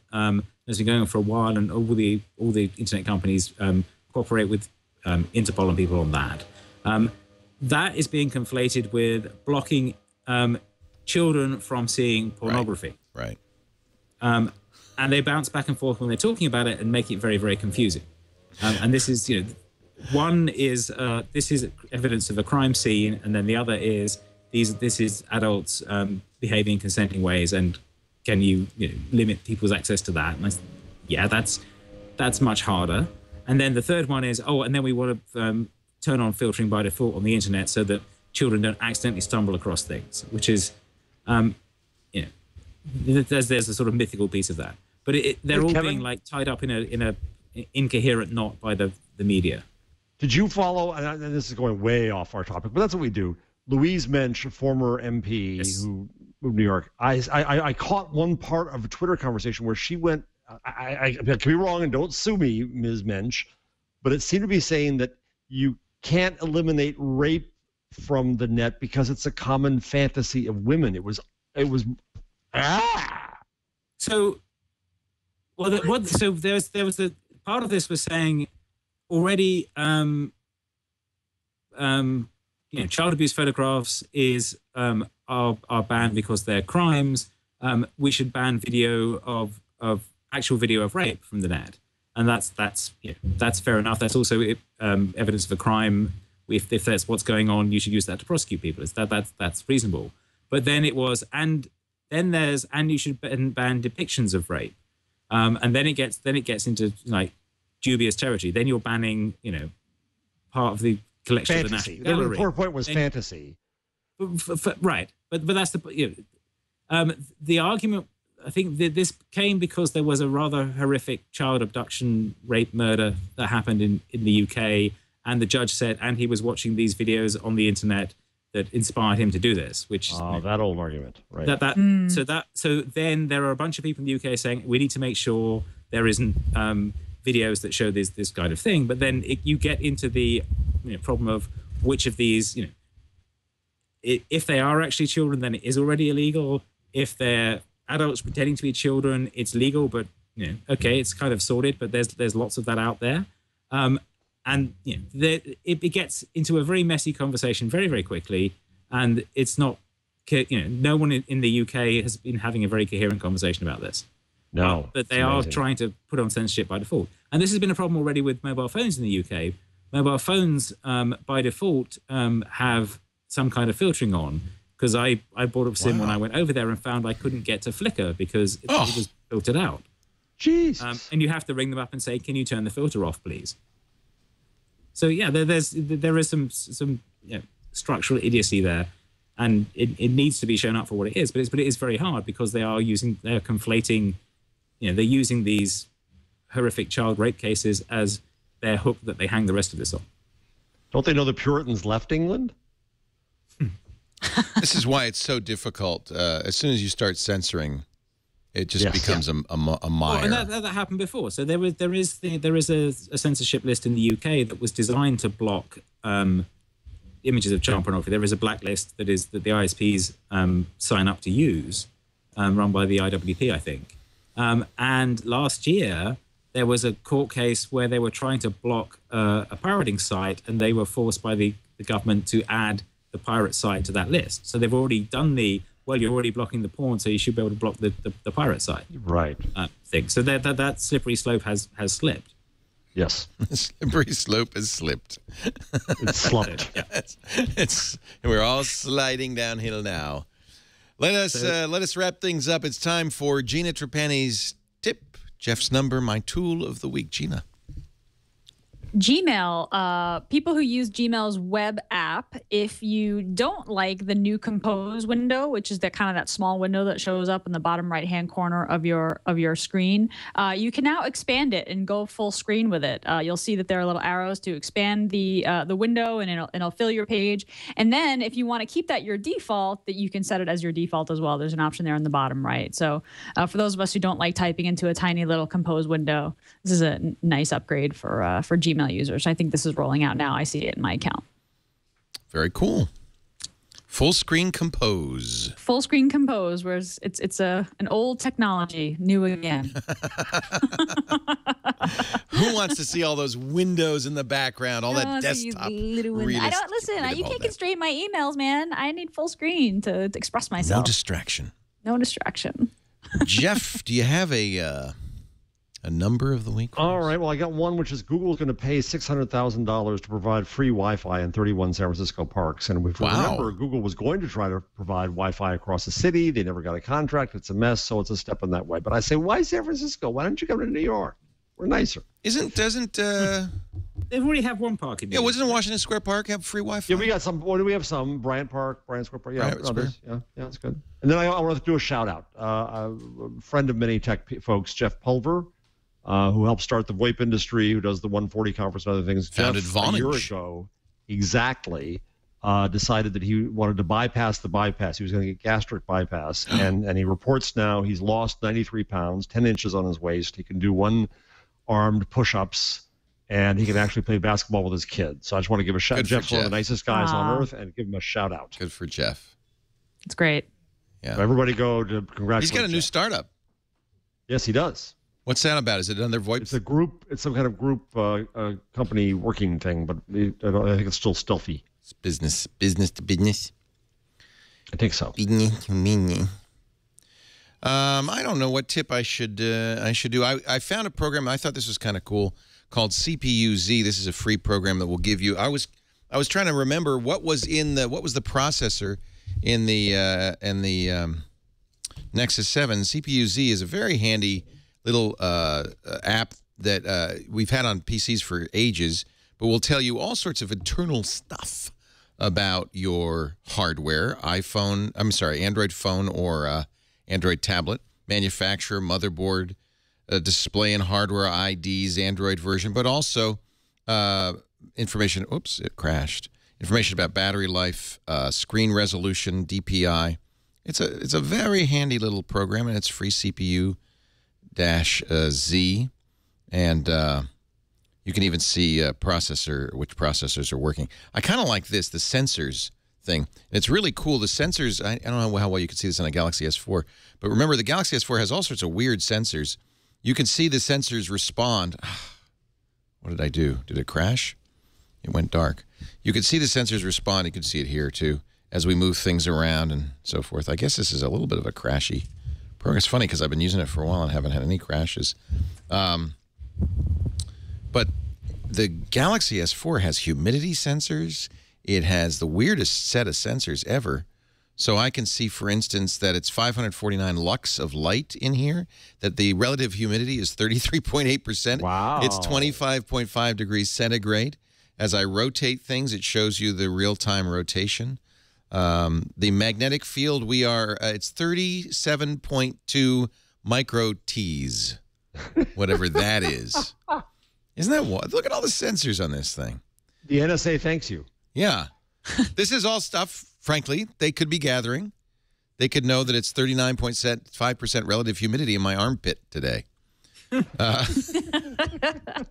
So just in case you want to know what they know, here's all that information. All right. Well, you tie that into Chromecast, and it's going to target the ads and give you a deodorant ad. There you go. On the TV. Oh, your humidity is very high, Leo.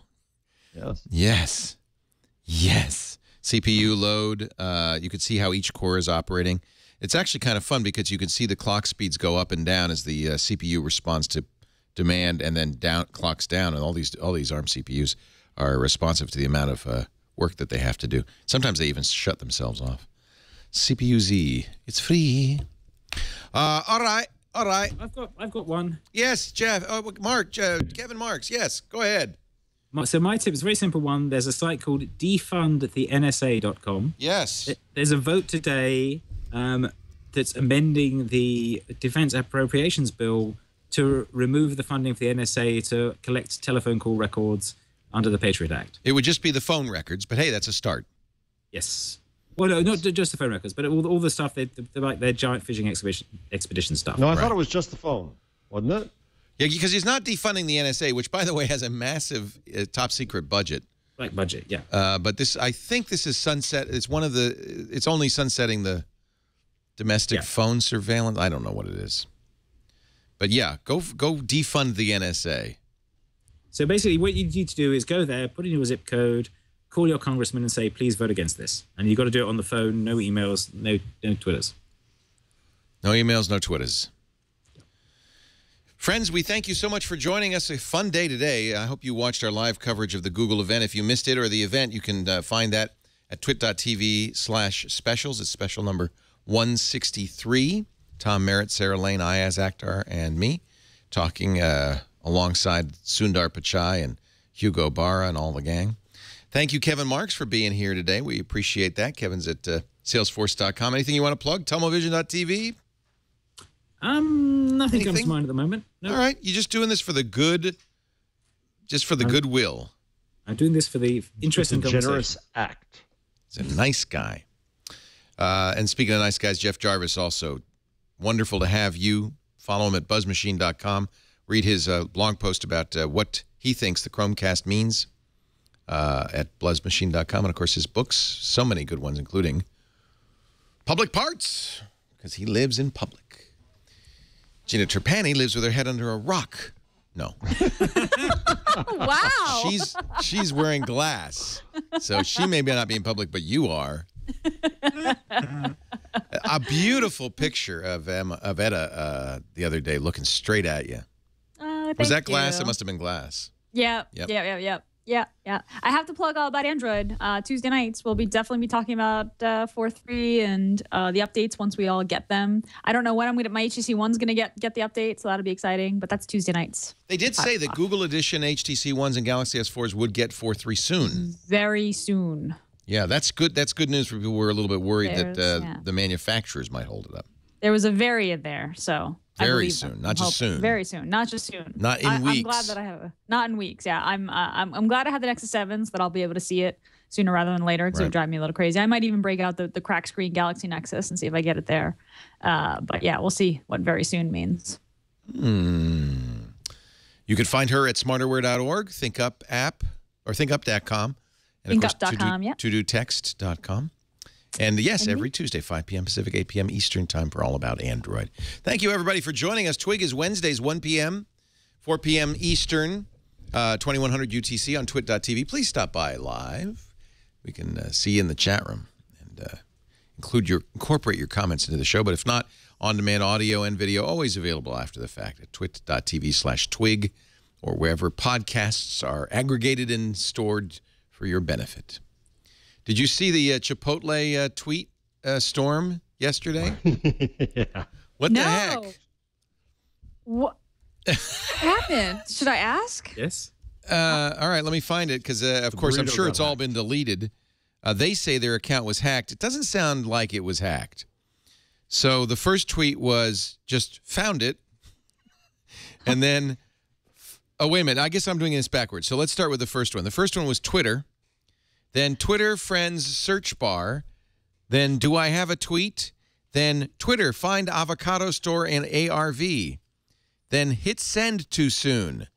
Then it said find avocado store in Arvada, Colorado. And then found it. And then Chipotle tweets, actually this was Mediaite who said Chipotle tweets has been hacked apparently by a stoner who really wants an avocado. Mittens 13 password leave. It's just like funny. That's the funniest one. It looks like a demo gone terribly wrong. Mittens 13 password leave. Yeah, but that didn't work. That didn't. It's very strange. I don't know is that a attempt to get attention? 230,000 followers. Here's what I'm thinking. Give them credit for keeping them all up and just saying, hey, sorry, we had a little problem with our account. I think they're using some sort of social media tool, a Hootsuite type tool. And well, you can see it from the post, couldn't you? Yeah, and somebody was typing and they were in the wrong window. And they weren't getting the results they wanted. They were doing SMS with their wife. Mittens 13 password leave is the funniest one. If you ask me, I don't know what. Maybe not. Maybe it was a publicity stunt. It's a strange publicity stunt. It is. Well, it advertises cluelessness more than anything. That's what I think. I don't think you do this on purpose. Yeah. I should have done this as a number of the week. There was a calculation of how many different, it's like 300,000 different ways you can order a burrito. I lost it, though. So. No, that's all right. You can keep it. It would have been... Hi, sweetie. Can you pick up some lime, salt, and onions? Twitter. It's just weird. You know what? Horse ebooks got a hold of it, and it's just not been the same ever since. It's some sort of strange. People are saying it's their 20th anniversary, but I don't think this is the way you would want to gain attention. It makes you sound strange. Maybe Anthony Weiner is looking for a job. Mashable has an interview. Has he pulled out yet? No. Well, bad wording.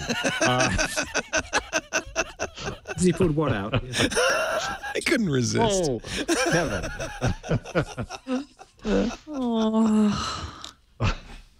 Sorry, Gina. You hang out with boys. Oh, boys. I literally have been holding on to that for 2 hours.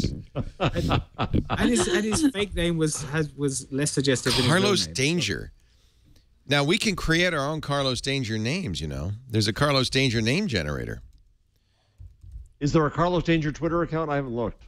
Well, it's not anymore. I'm sure they've taken it down. Somebody must have started a new one, I'm sure. Yeah. Slate Magazine had the story. Let me see if I can find the link to the name generator. Maybe it's well, here we go. Let's see. First name Gina, last name Trapani. Let's see what her Carlos Danger. You should be Alfonso Dynamite. All right, I'll take that. I'm Dynamite.